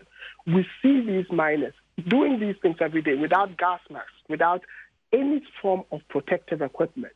And we don't seem to realize that in those areas, renal failure is on the high. We don't seem to realize that cancers are on the high. So I keep asking myself, are we committed? Okay. So we are not only in danger of what the Ghana Water has been saying, and in fact has been doing. It's not been able to operate some of its lines because of the turbidity of the water. We, in our subsequent discussions of this matter, will try and bring the water resources people in here and the Ghana Water people in here, so they'll give us a lot more of the picture. I didn't look at it from the elaborate manner in which you are looking at. You are saying beyond just the threat that we are likely to import water, we have delayed consequences that will manifest to cost us so much. Yes. I mean, you have to look at it from this point of view. If you look at places like Russia, if you look at places like Hiroshima and Nagasaki, the deferred consequences of the use of the atom bomb and heavy metals are even manifesting today, years after the end of the 1945 Second World War. Okay. The same thing is happening in Chernobyl. All right. And so we shouldn't look at it. So if we are not thinking that this is the extent of damage, and you see, I have written consistently that with the places like the Second World War, Hiroshima and Nagasaki, this was the world going into a meltdown. In our case, it's us pressing the self-destruct button and trying to destroy ourselves. You ask yourself, haven't we gotten to the point where we can just take our hands off this button so that we all don't get destroyed? You may think that's happening in, say, Western region in some forest or in Ashanti region in some forest. But thanks to things like planting for food and jobs, those foods are going to appear on your table in Accra because you are going to go to Kaneshi Market and you're going to buy plantain that is high in arsenic. Yeah, that's what makes it very, very scary. Cancer. Right. Thank you very much for showing us this. But I've heard you make other comments on the state of the nation. Just briefly on your take on the health area, I've heard you suggest that the president may not be exactly correct about the NHIS success that he talks about. How so? Samson, I mean, even before the president spoke, if you look at it critically, there were a number of things that came out. The Catholic Bishop Conference came out and said clearly. Okay. Did I lose Kwame on the line? Okay, unfortunate. We lost Kwame Esiedu Sapong on the line. And when we get him, we'll get him to spend about 2-3 minutes on that issue about the NHIS, because he's also writing quite profusely on that aspect as well. So let me come back to my guests in the studio. Yes, Kofi? So we have been on this for a while, and on this platform, we're going to continue to be at it because we don't think there is an option. So the president mentions figures. That gets you a lot more scared. Did you know that as many as 12,000 Shanfran machines, which are the machines used to pollute the water, have been confiscated and burnt? I didn't know it was 12,000, because imagine 12,000, they will fill a football pitch. Yes. I mean, that's beyond the football serious. pitch. So again, without going all around the issue, how did they all get in there? It gives you an idea of the elaborate nature of it. Yeah. And I always say, look, if you have a problem that does not defy regular, normal human intervention and solution, then if the problem persists, somebody has decided it should persist. So I will continue repeating this point until the job of the district chief executive, who is the head of the district mining committee and the head of the district security committee, is made coterminous with Galamsey. We will not be able to say anyone is serious about this matter. Now, on the specific issue, look, okay, there's a lot of effort, there may be some results, but the problem does not seem to be going away. Now, I think we should start putting some specific effort on preventing the pollution. A point has been made that, in fact, even legal mining can pollute. So the thing about Galamsey is multifaceted, but the first and biggest problem is the pollution they cause. The worst forms of pollution happen on the rivers because the water moves. We all end up drinking it one way or the other. Now, the technical know-how that is required to prevent pollution, and the prevention is one, making sure that the mining operations are supervised in such a way that certain materials are not used. Certain materials are banned. They are not used. And then some materials which are not banned but are used have to be recovered so that they don't pollute the environment. So they have tailings dams, they have plastic sheetings, if you go to the proper places where they mine, where they can recover these things and recycle or do whatever, so prevent them from entering the environment. It is the Minerals Commission that has the technical expertise to deal with these things. The Minerals Commission should, as a matter of course, be at the district level, okay? There's one thing fighting and stopping, but also we should have another aspect of the fight, preventing the pollution. The president talks about the excavators. and somehow he doesn't give us any numbers. Were you expecting that he would be specific on the numbers? He simply says some excavators were also seized and a number of them have gone missing. That's all he said. I was not expecting him to go into numbers because that was very dangerous. It would have been very dangerous. I doubt if anybody knows how many excavators have been seized. I doubt if anybody knows where they are. I doubt if anybody knows who has taken them. The excavator thing has become the heart of the scandal.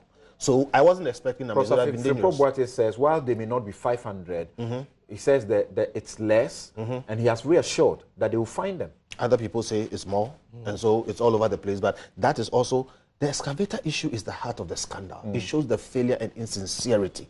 So yes, I didn't expect the president to go into numbers, but the truth is, if we can nip this, following the excavator is like following the money. It will help us, track who is doing what. Okay. But my point again is this.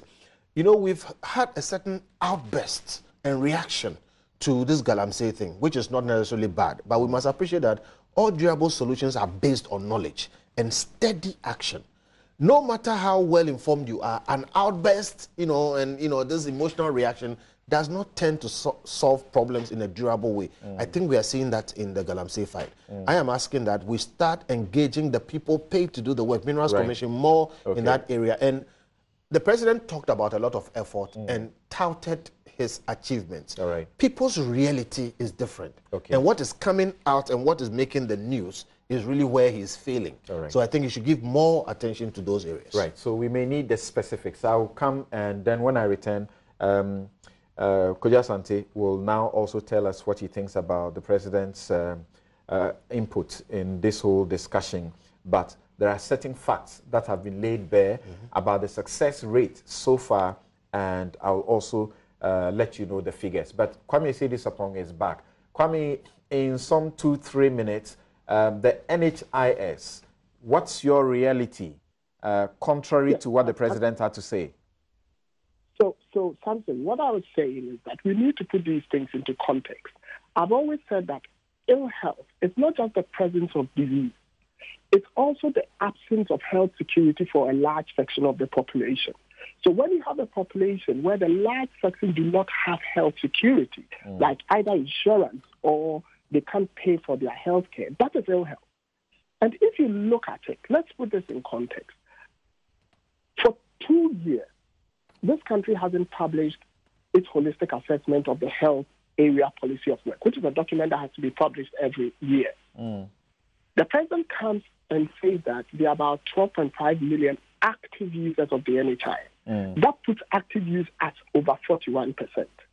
A simple check of the Global Health Security report that was released in October last year, which gives us at that time what our health security index was, says that only 39.3% of us have adequate health care access and cover, which means over 61% do not have it.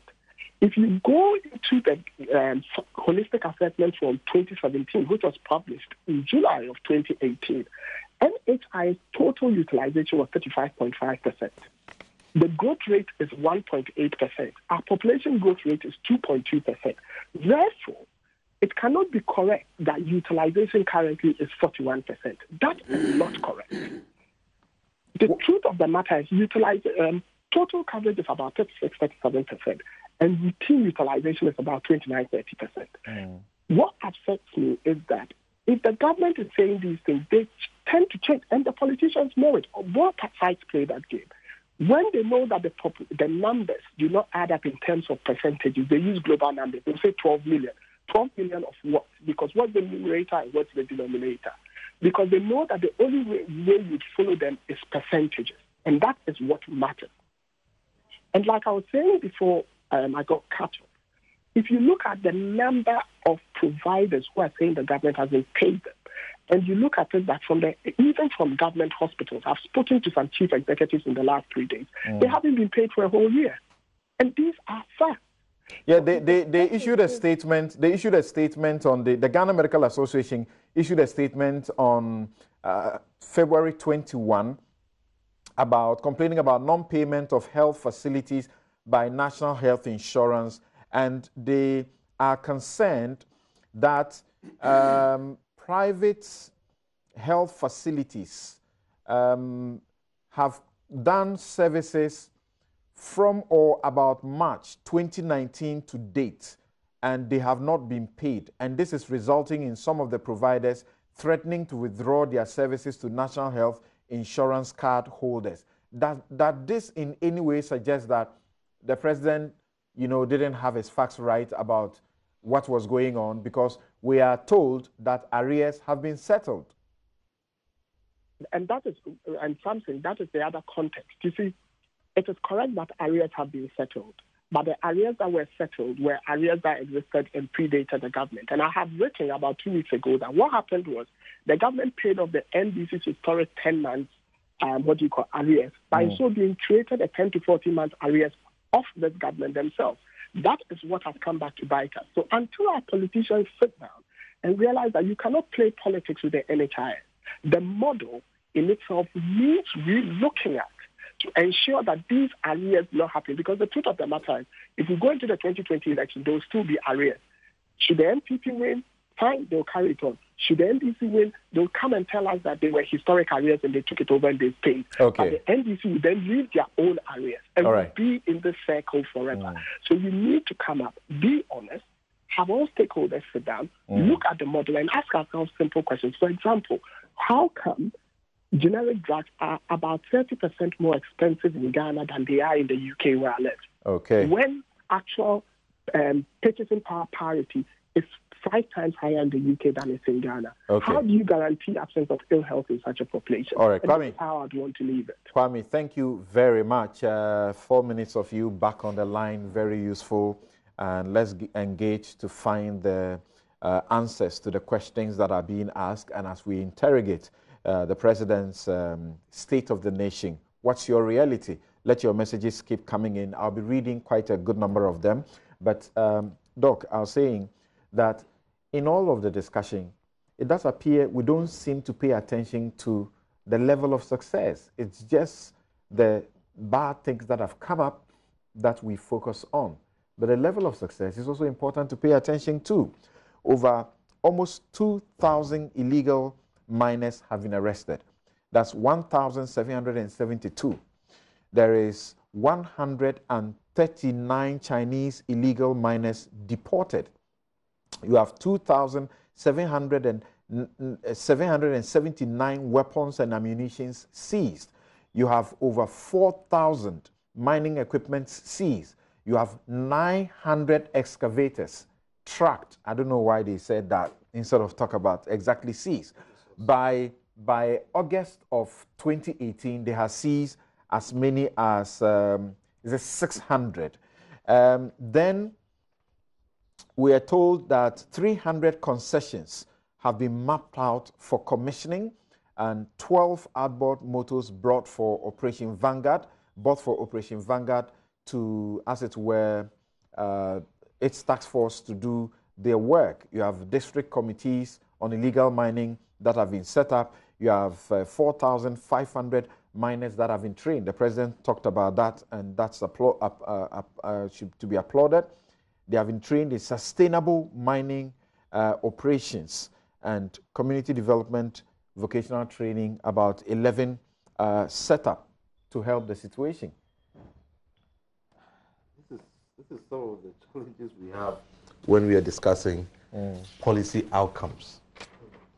Because all that you have told me about inputs and outputs. So I ask myself, at the time that we set up Operation Vanguard or Gallant Stop or the plans to have alternative livelihoods and so on, what really was our KPIs? What were we hoping to do in a year? What were we hoping to do in 2 years? I know that often some of these things are not put in concrete terms. But it always then brings us to a struggle for us to know, are we making progress or we are failing? Measures of success. But yeah, some measures of success. So if you say, okay, 2,000 illegal miners have been arrested, okay, that's good because at least you are setting, some, but does it mean that the scale of illegal mining has stopped? Because maybe you're taking 2,000, another 2,000 have come in. So we get, and then when you begin to look at, people having problems with water. So what are we measuring? right? So this is the kind of thing that, yes, the president came in, there was an emergency, you know, certain actions were taken, but we haven't found a way to progressively track, okay, what would we be able to see? And I think the water one was, for me, very symbolic in terms of the turbidity, and people could already pictorially see that, okay, things are changing. But that might be even a wrong way to measure, because as you know, Kwame is saying, you see clear water and you don't know what kind of chemicals that are still in there, right? Maybe the mud has gone, but it is probably more toxic than it was when it was even muddy. So that is the challenge for me. What I liked, at least what the president said, which for me was positive, was even encouraging the media coalition, don't give up the fight. And in this case, we cannot give up the fight because the implications are severe. And the reason why we can't even give up the fight is that the underlying incentives have not changed. Right? Yeah. So the fact that with the army going in, the fact that you have all these committees, you have alternative livelihood, it is not stopping anybody. Yeah. We deployed 400 men by Operation Vanguard. The first warning we got was Anas's expose, right, on involving the Mr. Charles Bisui issue, which is, you know, the environment minister recently, Joynews, followed him, and he took us to sites where they had seized machines and drove people away, and they are back. Yeah, even the media coalition on many occasions put out concerns that there are still issues that are not being addressed. So for me, if we are not going to deal with the underlying issue, which says that the entire local elite in our polity are involved in this galamsey, the chiefs, political actors, youth. There's so many people involved. Last week, some Chinese were arrested and 15 excavators seized. They are still coming. Just this week, 5 people have been arrested, and we are told 3 of them are NDC members and 2 of them are MPP members. And they give us a hint that they are tracing some politicians who are also involved. This right from the beginning, when we started hearing about galamsey, these issues were already put on the table. Election year, people are looking to finance their campaigns. So the incentive to even go and try and get this as quickly as possible before it gets hot is there. So when I listened to the president, what I was expecting to hear was not necessarily, I mean, I know that the success or the gains that have been made needed to be put on the table. But it also signaled that we had to do something more. It was not enough the way that it was structured. Hearing Honorable Frimpong Boateng and concerns about even the lifting the ban on small-scale mining, and that very fine line between that and galamsey, how are you going to deal with that? I expected more from the president in terms of new strategies. Okay. So maybe it's too early for them to take a full picture, but we need to go back to the drawing board and ask, how are we going to restrain and make sure, change the incentives for people on the ground, because we are not there. Go to the drawing board for what? Professor Frimpong Boateng says he's made over 70% success. How? How? In terms of the excavators that have been seized, that have been stolen, I heard that they are now returning them somewhere. I think if we can't even accept the problem, right? If we can't accept the problem, because what is perverse, right, is that somebody is entrusted with, going to arrest a problem that has implications for the health of our children, for our polity, all of that, and they use that same opportunity to enrich themselves. If it's perverse, you understand? So when you are seeing a problem like that, you know that there's a root cause that we have not dealt with. Now, how do you deal with that? The president said he staked his presidency on it because he understood the kind of drive, the kind of backlash from even his party, because some of his party people are also involved. So how are you going to set an example? If we don't set an example, we're not going to deal with this. Okay. So we have to make, I think that is the kind of issues that I want to see. Right. It might not be that the president makes a public pronouncement, but also he cannot say he's waiting on the police investigations. Okay. Because we want more. Okay. And I think for me, that is an area we have to look at very carefully. Lots of questions to ask. Now John, from what the president says, that the lure of gold, once it takes hold, drives away all rationality. That's human characteristic. That's true. It's not You don't think the progress made ought to be acknowledged even before we talk about the excesses that we are talking about? And from Dr. Kojo Kumpunyasante, do you think there's a need to re-strategize, not necessarily removing from Professor Frimpong Boateng, who says he's done over 70%, of a good job so far? It's not just the lure of gold, the lure of power, the lure of money, all those things. When it takes over you, you virtually lose your moral conscience. But there are some people who would never be taken over by the lure of gold.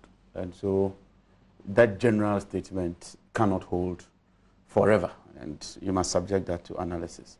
This is a situation, I don't want to go into the effects of it because we all know, and Doc has done justice to it. Let me commend him. I mean, I would love to have his number from you.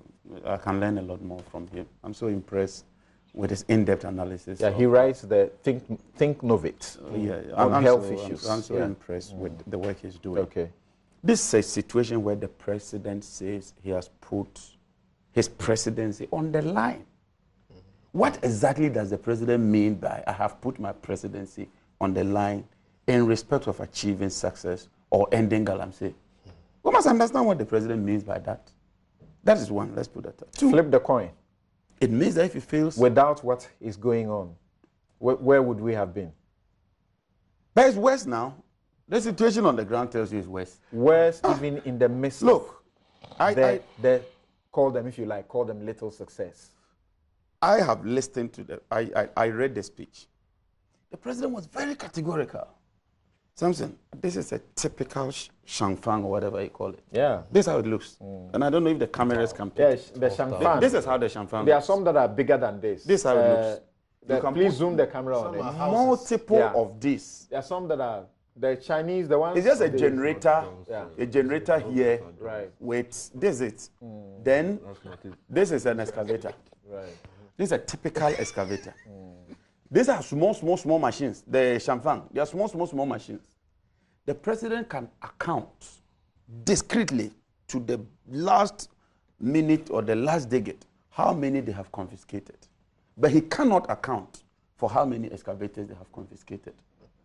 He cannot. The president cannot. This is the State of the Nation address. The president is accounting to the people of Ghana, the state of the nation. He can account for Shamfang, those little things. But the president cannot account for the number of excavators that have been confiscated. That should tell you there's a problem. The Minister of Lands, I think Asuma Chireme, scored the government 85% success in December 2019. Today, the minister responsible for environment is scoring the government 70%. From 85, one minister, same government, one minister scores government 85%. Another minister, 2 months down the lane, scores government 70%. And this is consistent with the MPP. They like bundling figures, percentages, and throwing it out. So what is the basis for that 70% achievement? And as Doctor said, where is the baseline information? You have destroyed 10,000, 20,000. How many more have gone there? You can be destroying 20 and 40 will be entering there. That's a failure. So these figures our ministers keep bundling around and throwing about, I think they should stop that. And look, the commitment against galamsey is not achieved through highfalutin, loquacious, flurry languages and speeches. It is achieved with commitment and surrounding yourself and putting the right people on the job. And if those right people are not delivering, you have a duty as a president to fire them. What's the evidence of non-delivery? The man at the forefront said, I've done over 70% success. Where is the evidence of that 70%? The evidence on the ground is that The statistics I read to you are contained in the budget, 2020. So we know that 600 or 900 excavators now. So why can we say they are less than 600? Fantastic. If you know that we're dealing with 600 excavators and the minister responsible doesn't even know the number, then our budget must be thrown off. No, the allegation is that 500 went missing. That's what he doesn't know for a fact. But he says they don't it's less. even know how many they have confiscated. They don't know how even that contract was awarded to that gentleman. They cannot even tell us. Whether they even went to procurement and went through the process, they can't even tell us. We have procurement laws. If you are contracting somebody, you must follow the procurement processes. They can't even speak to that. And yet they are quick to award themselves 85% marks and 70% marks. Where is this coming from? The reality on the ground is that we're told that Charles Bisu was exonerated with a so-called police report. Have you seen that report? Has that been made evidence to us? Have we looked at the report? He's still being pursued by the special prosecutor. Yeah. Whilst the special prosecutor is pursuing him, I'm alerting you that it's not over. The police is alleged to have cleared him. And he's still at the presidency. The issue of Aisha Wong, such an embarrassment. Does that show a real commitment against the fight towards Galamsey? You arrest this lady and claim that she's the kingpin and that all these shangfangs, she is behind it. So you are looking at the symptoms. You are not interested in the causal effect and to deal with the root cause of it. That's why you are now having more Chinese coming into the system. In fact, Madam Alima Mahama is on record to have even threatened her own disease. So for me... Threaten them over what?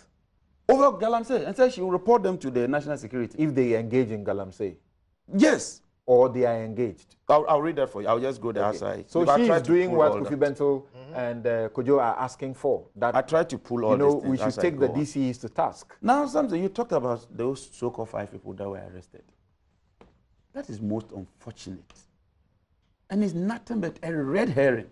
Fortunately, that they are tuned into Joy at 6 o'clock p.m. to listen to your news. And I think one of your ladies interviewed the gentleman.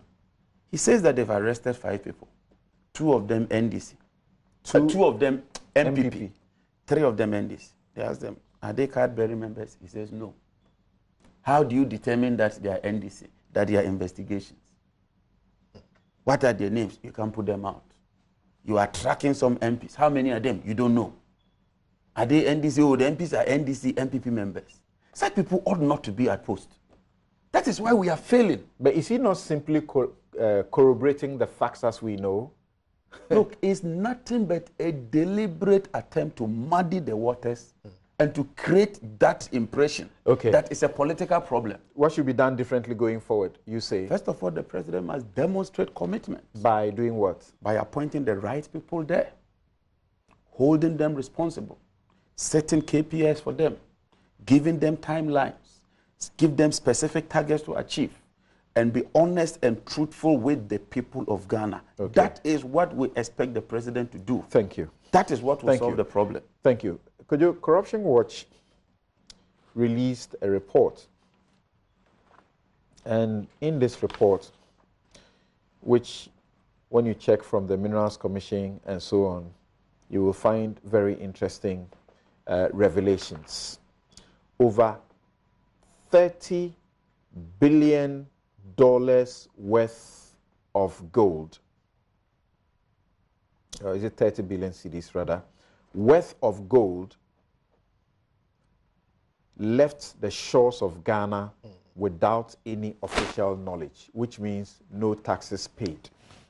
And this was between 2015, 2016, and 2017. This was between which years? 2015 to 2017. Proceed. That tells you it's a deep operation.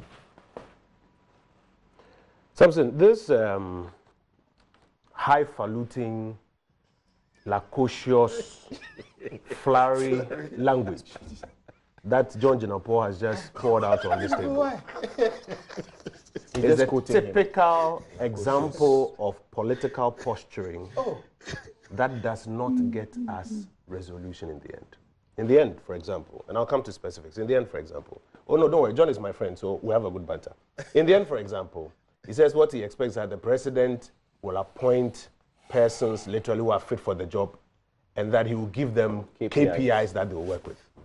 Where are the superly competent people that John Mahama appointed to fight this thing? In these years of 2015, 2016, 2017, don't go there. I'm coming. I'm coming. I will make myself. If you have been Can I voted make my for, submission? if Can you I have make been my voted submission? for, Can I make the my claim submission? is that Samson, you are there to do a more give him time competent to make job. a submission. Give me You time will- to make you will my get the submission. time, but I have to choose ask the use my questions. time the Go way ahead. I see fit. Let me make my submission. I'll moderate, I'll use the time. Sorry, let's go. Oh, do you want me to boycott? Let's go. I'm saying that as he's talking about these, overly competent people with some KPIs, and that's what the president must do, show commitment. Why are the overly competent people John Dramani Mahama appointed to fight this? Why are the KPIs that he set up? I'll come to specifics. That's why we voted him out. First of all, when you, and I like the years that you gave, which is why I asked for it. When you ask, this corruption watch report even just comes from 2015, 2016, 2017. Indeed, by 2019, early 2019, we had reports from Dubai that suggested that there was a sharp gap between what was being officially exported and what was being imported there. But go back. Actually, the fight against illegal and irresponsible, because there are some who are legal but are irresponsible, irresponsible mining started from Jerry Rawlings' days. That's when it started. The data is out there. It's true. When they started dealing with the phenomena as was coming on, putting at least boots on the ground and beginning to evolve a framework for tackling it. What has happened over the period?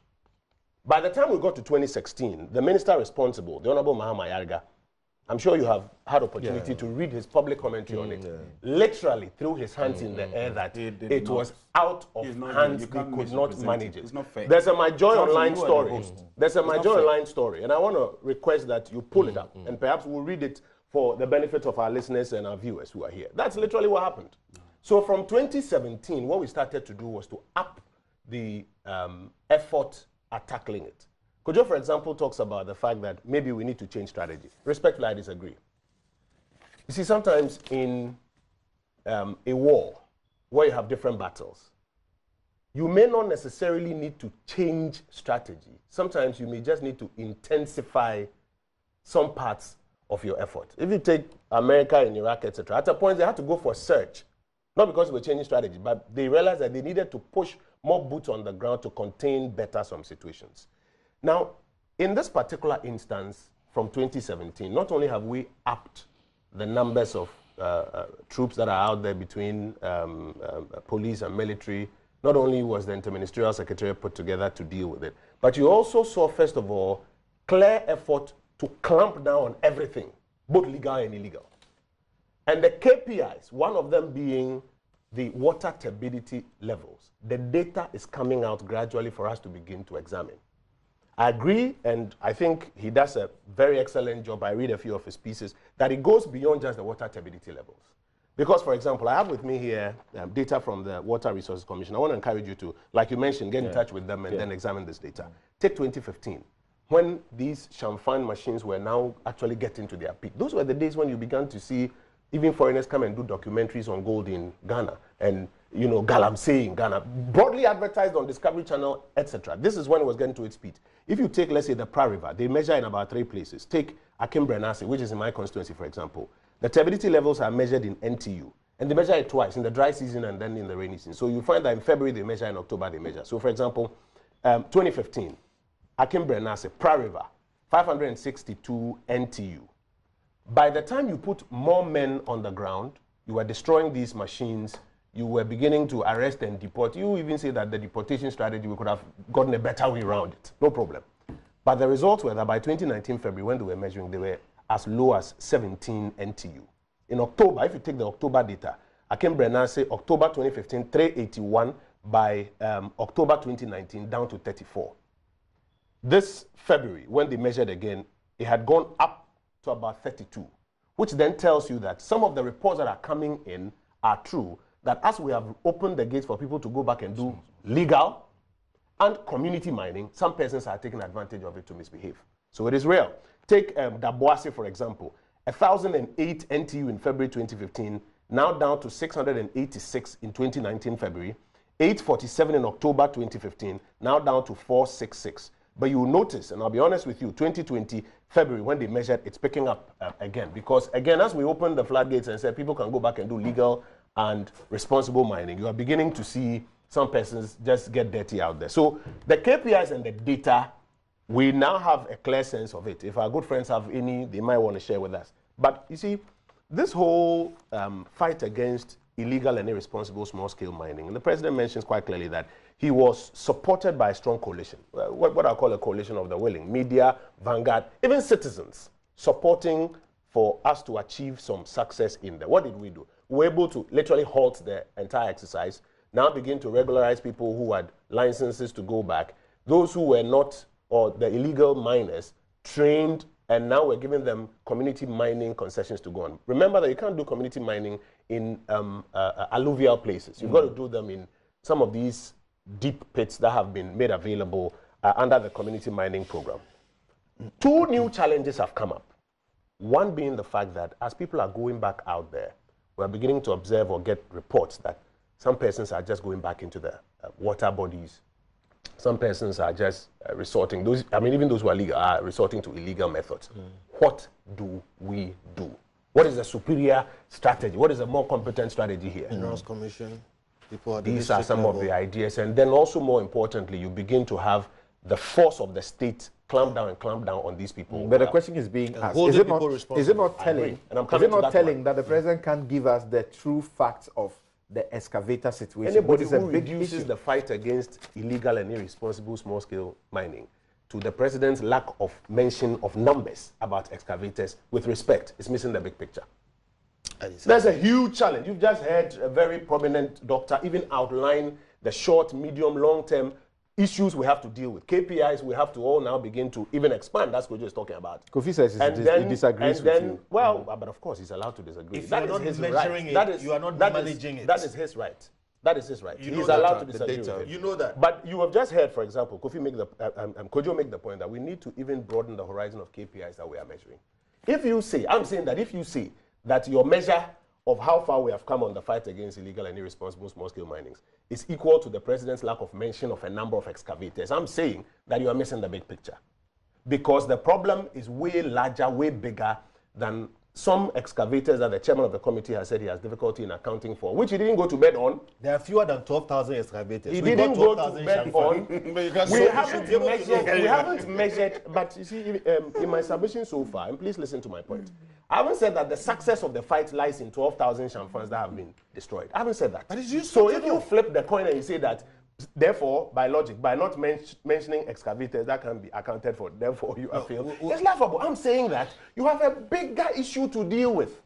I'm talking, for example, about water turbidity levels, things we can measure and begin to see the impact on the lives of people. You are having somebody even say that, broaden the horizon, go beyond that. You had a doctor on the line who says, even look at other health parameters. So I'm saying don't reduce it to this one. But let me make my point. Today you have two new challenges that have come up. One is people going back to do this. The second is that even the people who are supposed to be involved or supposed to assist in winning this fight, we are having reason to believe that some of them are complicit in the retrogression that may have occurred in some specific areas. And by the way, if you look at the water tables that are coming out, you can begin to see where success has been maintained and where there are slippages, and therefore concentrate your efforts. And I'm saying that even for those who are fighting, they are beginning to realize that some of their own people are complicit. Indeed, I'm not afraid to say this. If you talk to our security couples, some of them are worried that you have security persons, military, police, other persons who are supposed to be at the forefront, doubling in illegalities and allowing some of these things. I've spoken about an Operation Vanguard member, police officer, reporting a military officer who is also a member who has been compromised, and there is supposed to be an investigation ongoing, both on the side of the ministry, of the interministerial committee, and the army doing their own internal, process to discipline that officer if he's found guilty. So you are making my point. Yeah. You have reports of chiefs giving away water bodies or parts of water bodies to people that some persons must, you can do it on this side. Totally ridiculous exercises ongoing. You have reports of politicians getting involved. Indeed, yesterday I was watching Adom TV and I commend them for it. They sent a team, I think, to follow one of the task forces that is doing some retrievals. And live on TV, they were broadcasting incidents where excavators that had been seized were back on the field. People who were calling, mentioning names of people that because of this person, release it to me. And that's what the president applauds, that he needs this coalition of the willing, including media, including his task forces. Why did they even have to form a task force? Because at the point they realized that some of the mainstream people who should be fighting were even getting complicit in the scheme of things. Now, you recall one very prominent thing, which for me marks a major difference. When this fight started and you openly had people say that, Mr. President, if you say you fight this thing, then we will not vote for you. And the fact that traditionally we've been talking about political will, that people don't have the political will, that's why they always, kowtow in the end. And the president boldly said that, listen, this is something, and you know those words that you just read about generations unborn. Mr. President insisted that be kept in the script. Those are his words. That's how much he believes that if you don't fight this thing, in the next 10, 15 years, we may not even have water to drink here in this republic. But he says that if it means you won't vote for him because he's doing the right thing, you are entitled, with the greatest of respect, to keep your vote. Because he is committed to this. And he has proceeded, his interministerial committee has proceeded that even when they had suspicion that very senior entities within the political establishment were culpable in this, they didn't shield them. They've reported them to the police and have asked that investigation. I'm expecting that all of us will every now and then be calling the police PRO and asking them, where are you with this investigation? Why? When Obama comes to Ghana and says we need strong institutions and not strong, we're all applauding like he said something nobody knows. This is the time for us also now to strengthen these institutions and chase them that, where are you with this investigation? The three people say, in if these are specific persons who are involved in it, find them culpable, deal with them. I know my president's commitment, and he says it in the State of the Nation address, the government commitment will not waver. He doesn't care People have asked a number of questions. questions. I have sat here and last week I asked a number of Please questions. ask. The minister is alleged, not alleged really, he sent a letter to the CID asking them to investigate certain people. And the question I asked was, he had claimed that these people were arrested for their involvement in the illegal mining, and that someone's bank account was being used to contain these monies and diverted for private purposes. Yeah. Who did that arrest? And how come the minister is now asking the police to investigate and take action? Because initially, I think the matter was referred to the Bureau of National Investigation. And I don't know whether it was based on advice or because they were not seeing some traction there. He proceeded to make a report to the police. Okay. That they should also now pick up, arrest these persons and get into an investigation. Indeed, it is my understanding that they have even asked the minister himself to provide a basic statement or to provide something they can begin to work. Because one of the questions you're asking, how many excavators are they even looking for? It's a matter that, I mean, if you say you can't account for it, it means you had some baseline, which is not corresponding with what you have now. So that basic data, and to avoid this speculation of 500 or something, be able to provide some basic numbers so that the police can do that. That is why I'm saying that all of us have to keep an eye on that investigation. And the police did something refreshing when Horace Ekwewusi's name came in the 6 people that they arrested. Yes. Seeming for the first time they issued a press release. Well, it's not the first time to give us information about the arrest that they have done. And question is, should they be giving us updates? You arrested them, you have given them bail. Where are they now? What is the process to prosecute them? They occasionally should. We also should occasionally inquire. Let me tell you something. I'm personally very interested in how this investigation pans out. Because I've seen some mischievous elements on social media deliberately throw my name in that, I am involved in it, or that. Have you mentioned your name? You are not the mischievous element I'm talking about. You take your time. Take your time. He's been mentioned. Unless you don't know, he's been mentioned as connecting MPs also to I've seen some mischievous where they elements. can get excavators. Some very mischievous elements deliberately throw my name in, that there's a particular video with my name. If anybody has seen this video, please put it out. Then I see another one where they cook up a fake statement attributed to the Member of Parliament for Abrase Mukwabankese, where my mother incidentally hails from, that he says he asked me and I connected, and he's come out to deny it is not true. I'm very interested that they finish this investigation and name the specific persons, because I know that I'm not involved in any such matter. But listen, big picture. Let us stop the attempt to just waver around the corners and score some points on it. And let us focus on the big picture of getting a broader KPI scale, some more effort on the clamp down of those who are doing it, some more education on our collective responsibilities. Because people can be doing this in the background, thinking that they're going to make some buck or two today, not remembering what will happen to the future generations. I have kids. I wonder the kind of water that my kids will drink in the next decade if this thing goes on. So we have to be clear, support the president, support the exercise, and win it. But if you try to go in the political manner, then we will now also have to, pull up the records. Okay, and we want to close the chapter on this and move to some other issue. But on the accusations, you find people trying to bring in, all sorts of people in, with a name. For example, this same Eko Ewusi, who was arrested, mentioned Kokubako some time ago and announced as being involved somewhat. And Koku sued him. On Thursday's graphic, if you read, I hear he's apologized. He's run away from the court and issued an apology and paid for it and said that he's wrong, that Kokubako and others may have been involved. But one of the chief campaigners for the team, the media coalition, Ken Ashigbe, is interested in knowing what the KPIs are, at least for the Galam stop. If we're talking about some percentage of success, and some say there's been 100% success. 100% success of what? 85. Yes. That's what the minister said. Yes. No, but listen. How come also that no DC or MCE has been arrested or dismissed, while there's galamsey going on in their various places? So, sometimes I like not to do these discussions in a very political manner. Take this 70% or this 85. We all watched the video. Journalists around the good professor asking him questions. He says he's been largely successful. My friend Sanders says, put a figure to it. Then he says, 70%. I'm not sure that's a figure that you are really going to pick up as data that we should begin to analyze and work with. I'm telling you, let's be honest with ourselves. When you watch that clip, do you really think that is data? You see, if we want to do that kind of conversation... It was a rough estimation. It was a rough estimation. If we want to do that kind of conversation, we can score some points on TV and go. We won't get the thing addressed. Now, I'm telling you, for example, that in terms of KPIs, one of them being this water turbidity levels, even the detail is beginning to show where there is retrogression. Okay. Your cameras can pick it up.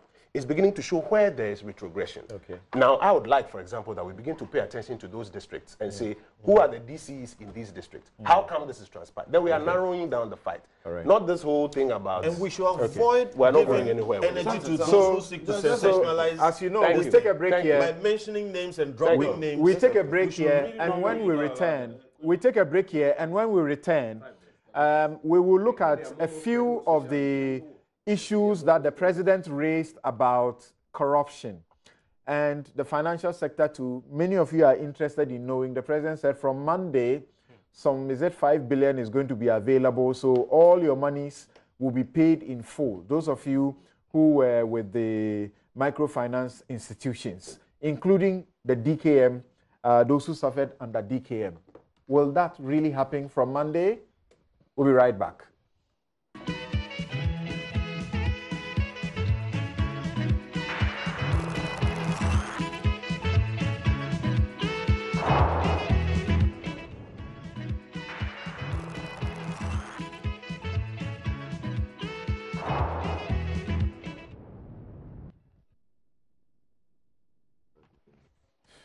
You're welcome back. This is Newsfile. It's your most authoritative news analysis platform. Before we deal with the corruption matters, and part of the corruption issue, the president gives a promise that there are 40 people on prosecution, politically exposed people, and that there is even more than that number that will face prosecution, including those who have brought us to a point where many people put their monies in the banks and can't have access to them anymore, microfinance companies, among others. And the president said that the government is having to conjure 30 billion cedis to pay the 4.6 million affected customers of the banks.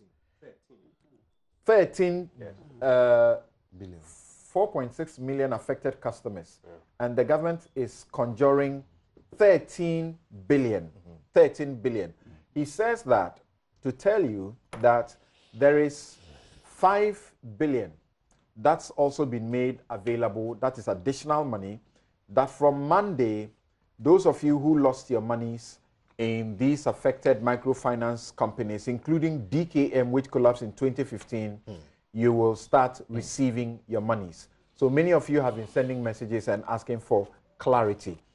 Kofi, I start with you, and very quickly about that.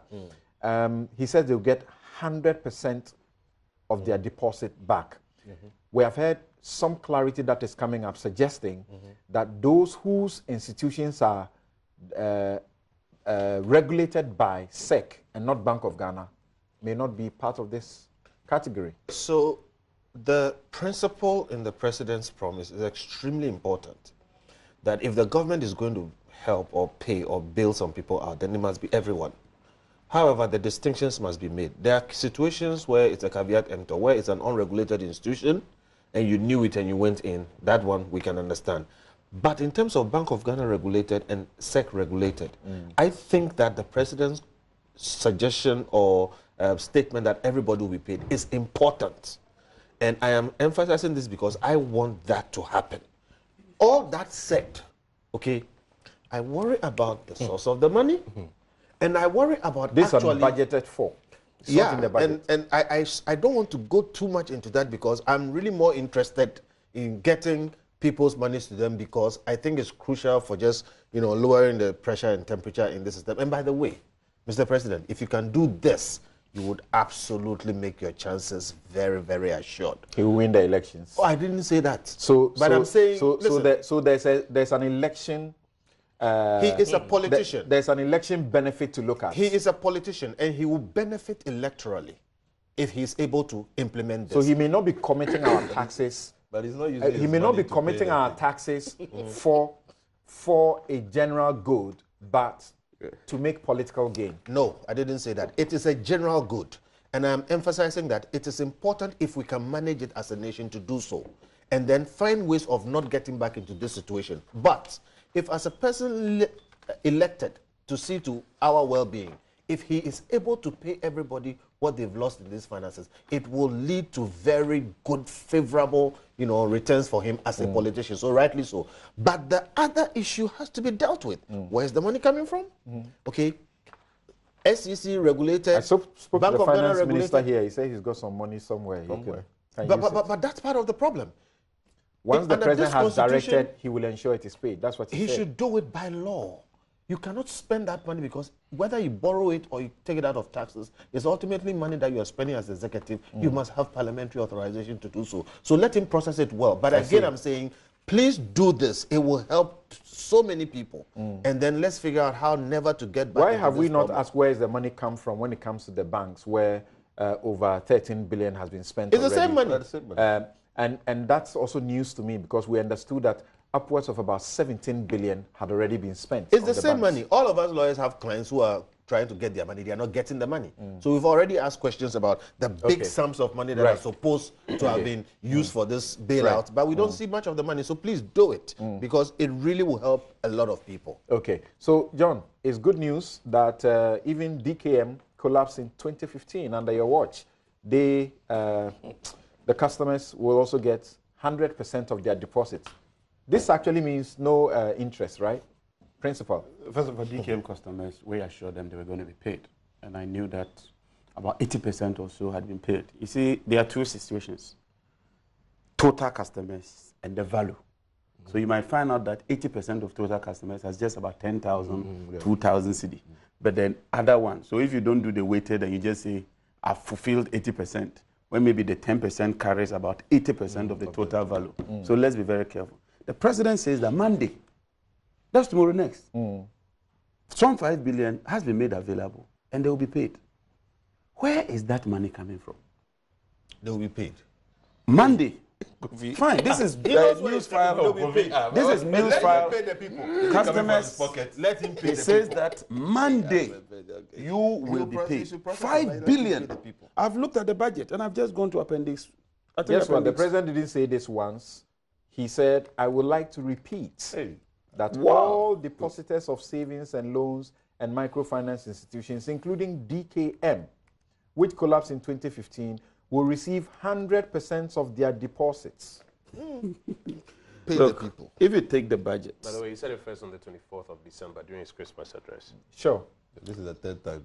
Total revenues for the budget, total, whatever we're expecting, is 67 billion. And it's itemized where those sources of funding are going to come from. Parliament has approved this through the appropriations bill. If government wants to raise additional revenue for spending, it has to come to Parliament. But you don't oppose the paying the people. Okay, So we have stated that we'll pay them. So government has not come back to Parliament to ask for this. They haven't done that. Okay. That's number two. So you're saying they can't pay? How are they going to do that? How are they going to raise that revenue? Where is that revenue Can they going to do come it from? and come back to ask for approval? Where is the revenue going to come from? The minister is here. He should tell us where that money. Are you going to raise them in bonds? If it's a loan, he has to come. And because we've already approved the ceiling for loan. Once you borrow another 5 billion, it will raise our deficit. Okay, so that means that you are doing debt finance. Are you and then going when to they said sorry, hold deposit, is it the full amount? He said all the deposit. No, the full amount. Sorry, is it the case that you are going to pay and now go to Parliament for ratification because, like he says, there's no approval for this spending? Let me read the president's words because it's important we get him right. Okay. He says, I am informed that the receiver of the savings and loans and microfinance institutions will begin on Monday, 24th February, making payments to the customers. He hasn't said that it will conclude on Monday. We have to set that expectation. I don't right. think anybody has said so. No. I am setting that expectation right so that you don't have an incident where by 5 p.m. on Monday, if somebody hasn't received all his money, then he's exasperated. We have to get that expectation right. In fact, tied to that, I want to call on the Bank of Ghana, I think Consolidated Bank and the receivers to get the communication properly outlined. Absolutely necessary. What are they covering? So that we don't set wrong expectations. The president has given a policy directive. What is your timetable for payment? What are the methods? Is it all cash or cash and bonds? What does it mean? They have to be very clear. So my question is, where's the money coming from again? I will come to that one. But they have to be very clear so that we calibrate the expectations right. The money is coming from debt. It will be a borrowing. It's not from revenue. So I understand what my brother is doing by saying that he looks at the revenue numbers, which has already been appropriated, and he's not comfortable or confident that it will come from there. It won't come from there. It's going to come from debt. There will be extra borrowing. Let me be clear. Why? Why? Because we finished the budget. I'm coming. We finished the budget before that policy approval was given. He will recall, we were at a committee meeting when the BOG came and made representations. And I'll commend the committee. Committee was very strong across both sides. Very strong that, listen, the principle which Kofi was talking about must be extended to all other persons who invested money in regulated institutions. So help me understand quickly. Are you going to put a supplementary for this to be approved? From what I see, we will need to amend appropriation. We will need to amend on the expenditure side. Yes, we will need to amend appropriation as we go along because the budget had been approved before the 24th December.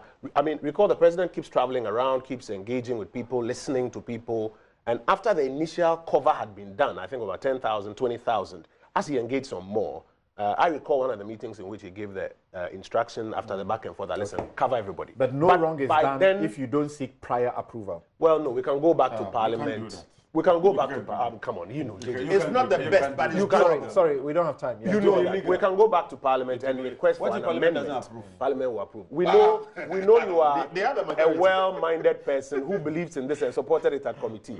And so we expect that Parliament will approve that. But I think we have to get the expectations right. Kojo Pumpuni Asante, I'll be right back and I'll hear you. Let's go to this last break.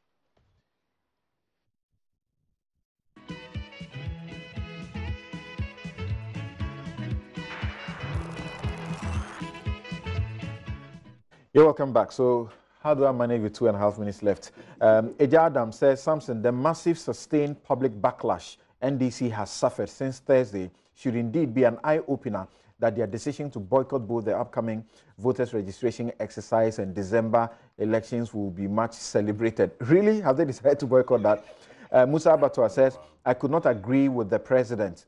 What the president was alluding to, real Sona is right here at Mayanka, where butchers used to buy 2,000 as moderate cow, and now they are buying the same for 3,000 cedis. You should consider going to Makola Market, KGTR Market, and others places to check the true state of Ghana. Okay, so on the payments, what do you say, Kojo? No, actually, let me deal with the corruption issue. The corruption issues. Okay, deal with the issue. Okay, so 1 minute. Well, I mean, so I think for me, the president made statements. This is the statements he's repeated from his statements he made at the bar conference the last time about how he's dealing with corruption. For me, I think the problem is that I really think that cannot be the strategy for dealing with corruption. Yes, there are people in court and all of those things, but you read the Auditor General's report every year since 2017. You read, all kinds from the people's verdict in terms of perceptions and so on. There has to be a lot more strategic effort in trying to create some fear, in the system about engaging in corruption. Okay. One of the big issues has to do with how we regulate conflict of interest. Because all the scandals, it starts from, how people put themselves in conflict. Okay. And if we don't have that strategy, the president will go through the 4 years, we'll look at the outcomes. Corruption issues have not changed. I'm sorry, but we have a system that will automatically cut us out once the time is up. And we have 30 seconds to go. My guests have been Dr. Kojo Pumpuni Asante, Director, Advocacy and Policy Engagement at CDD Ghana. Kojo Okon-Nkrumah is Minister for Information.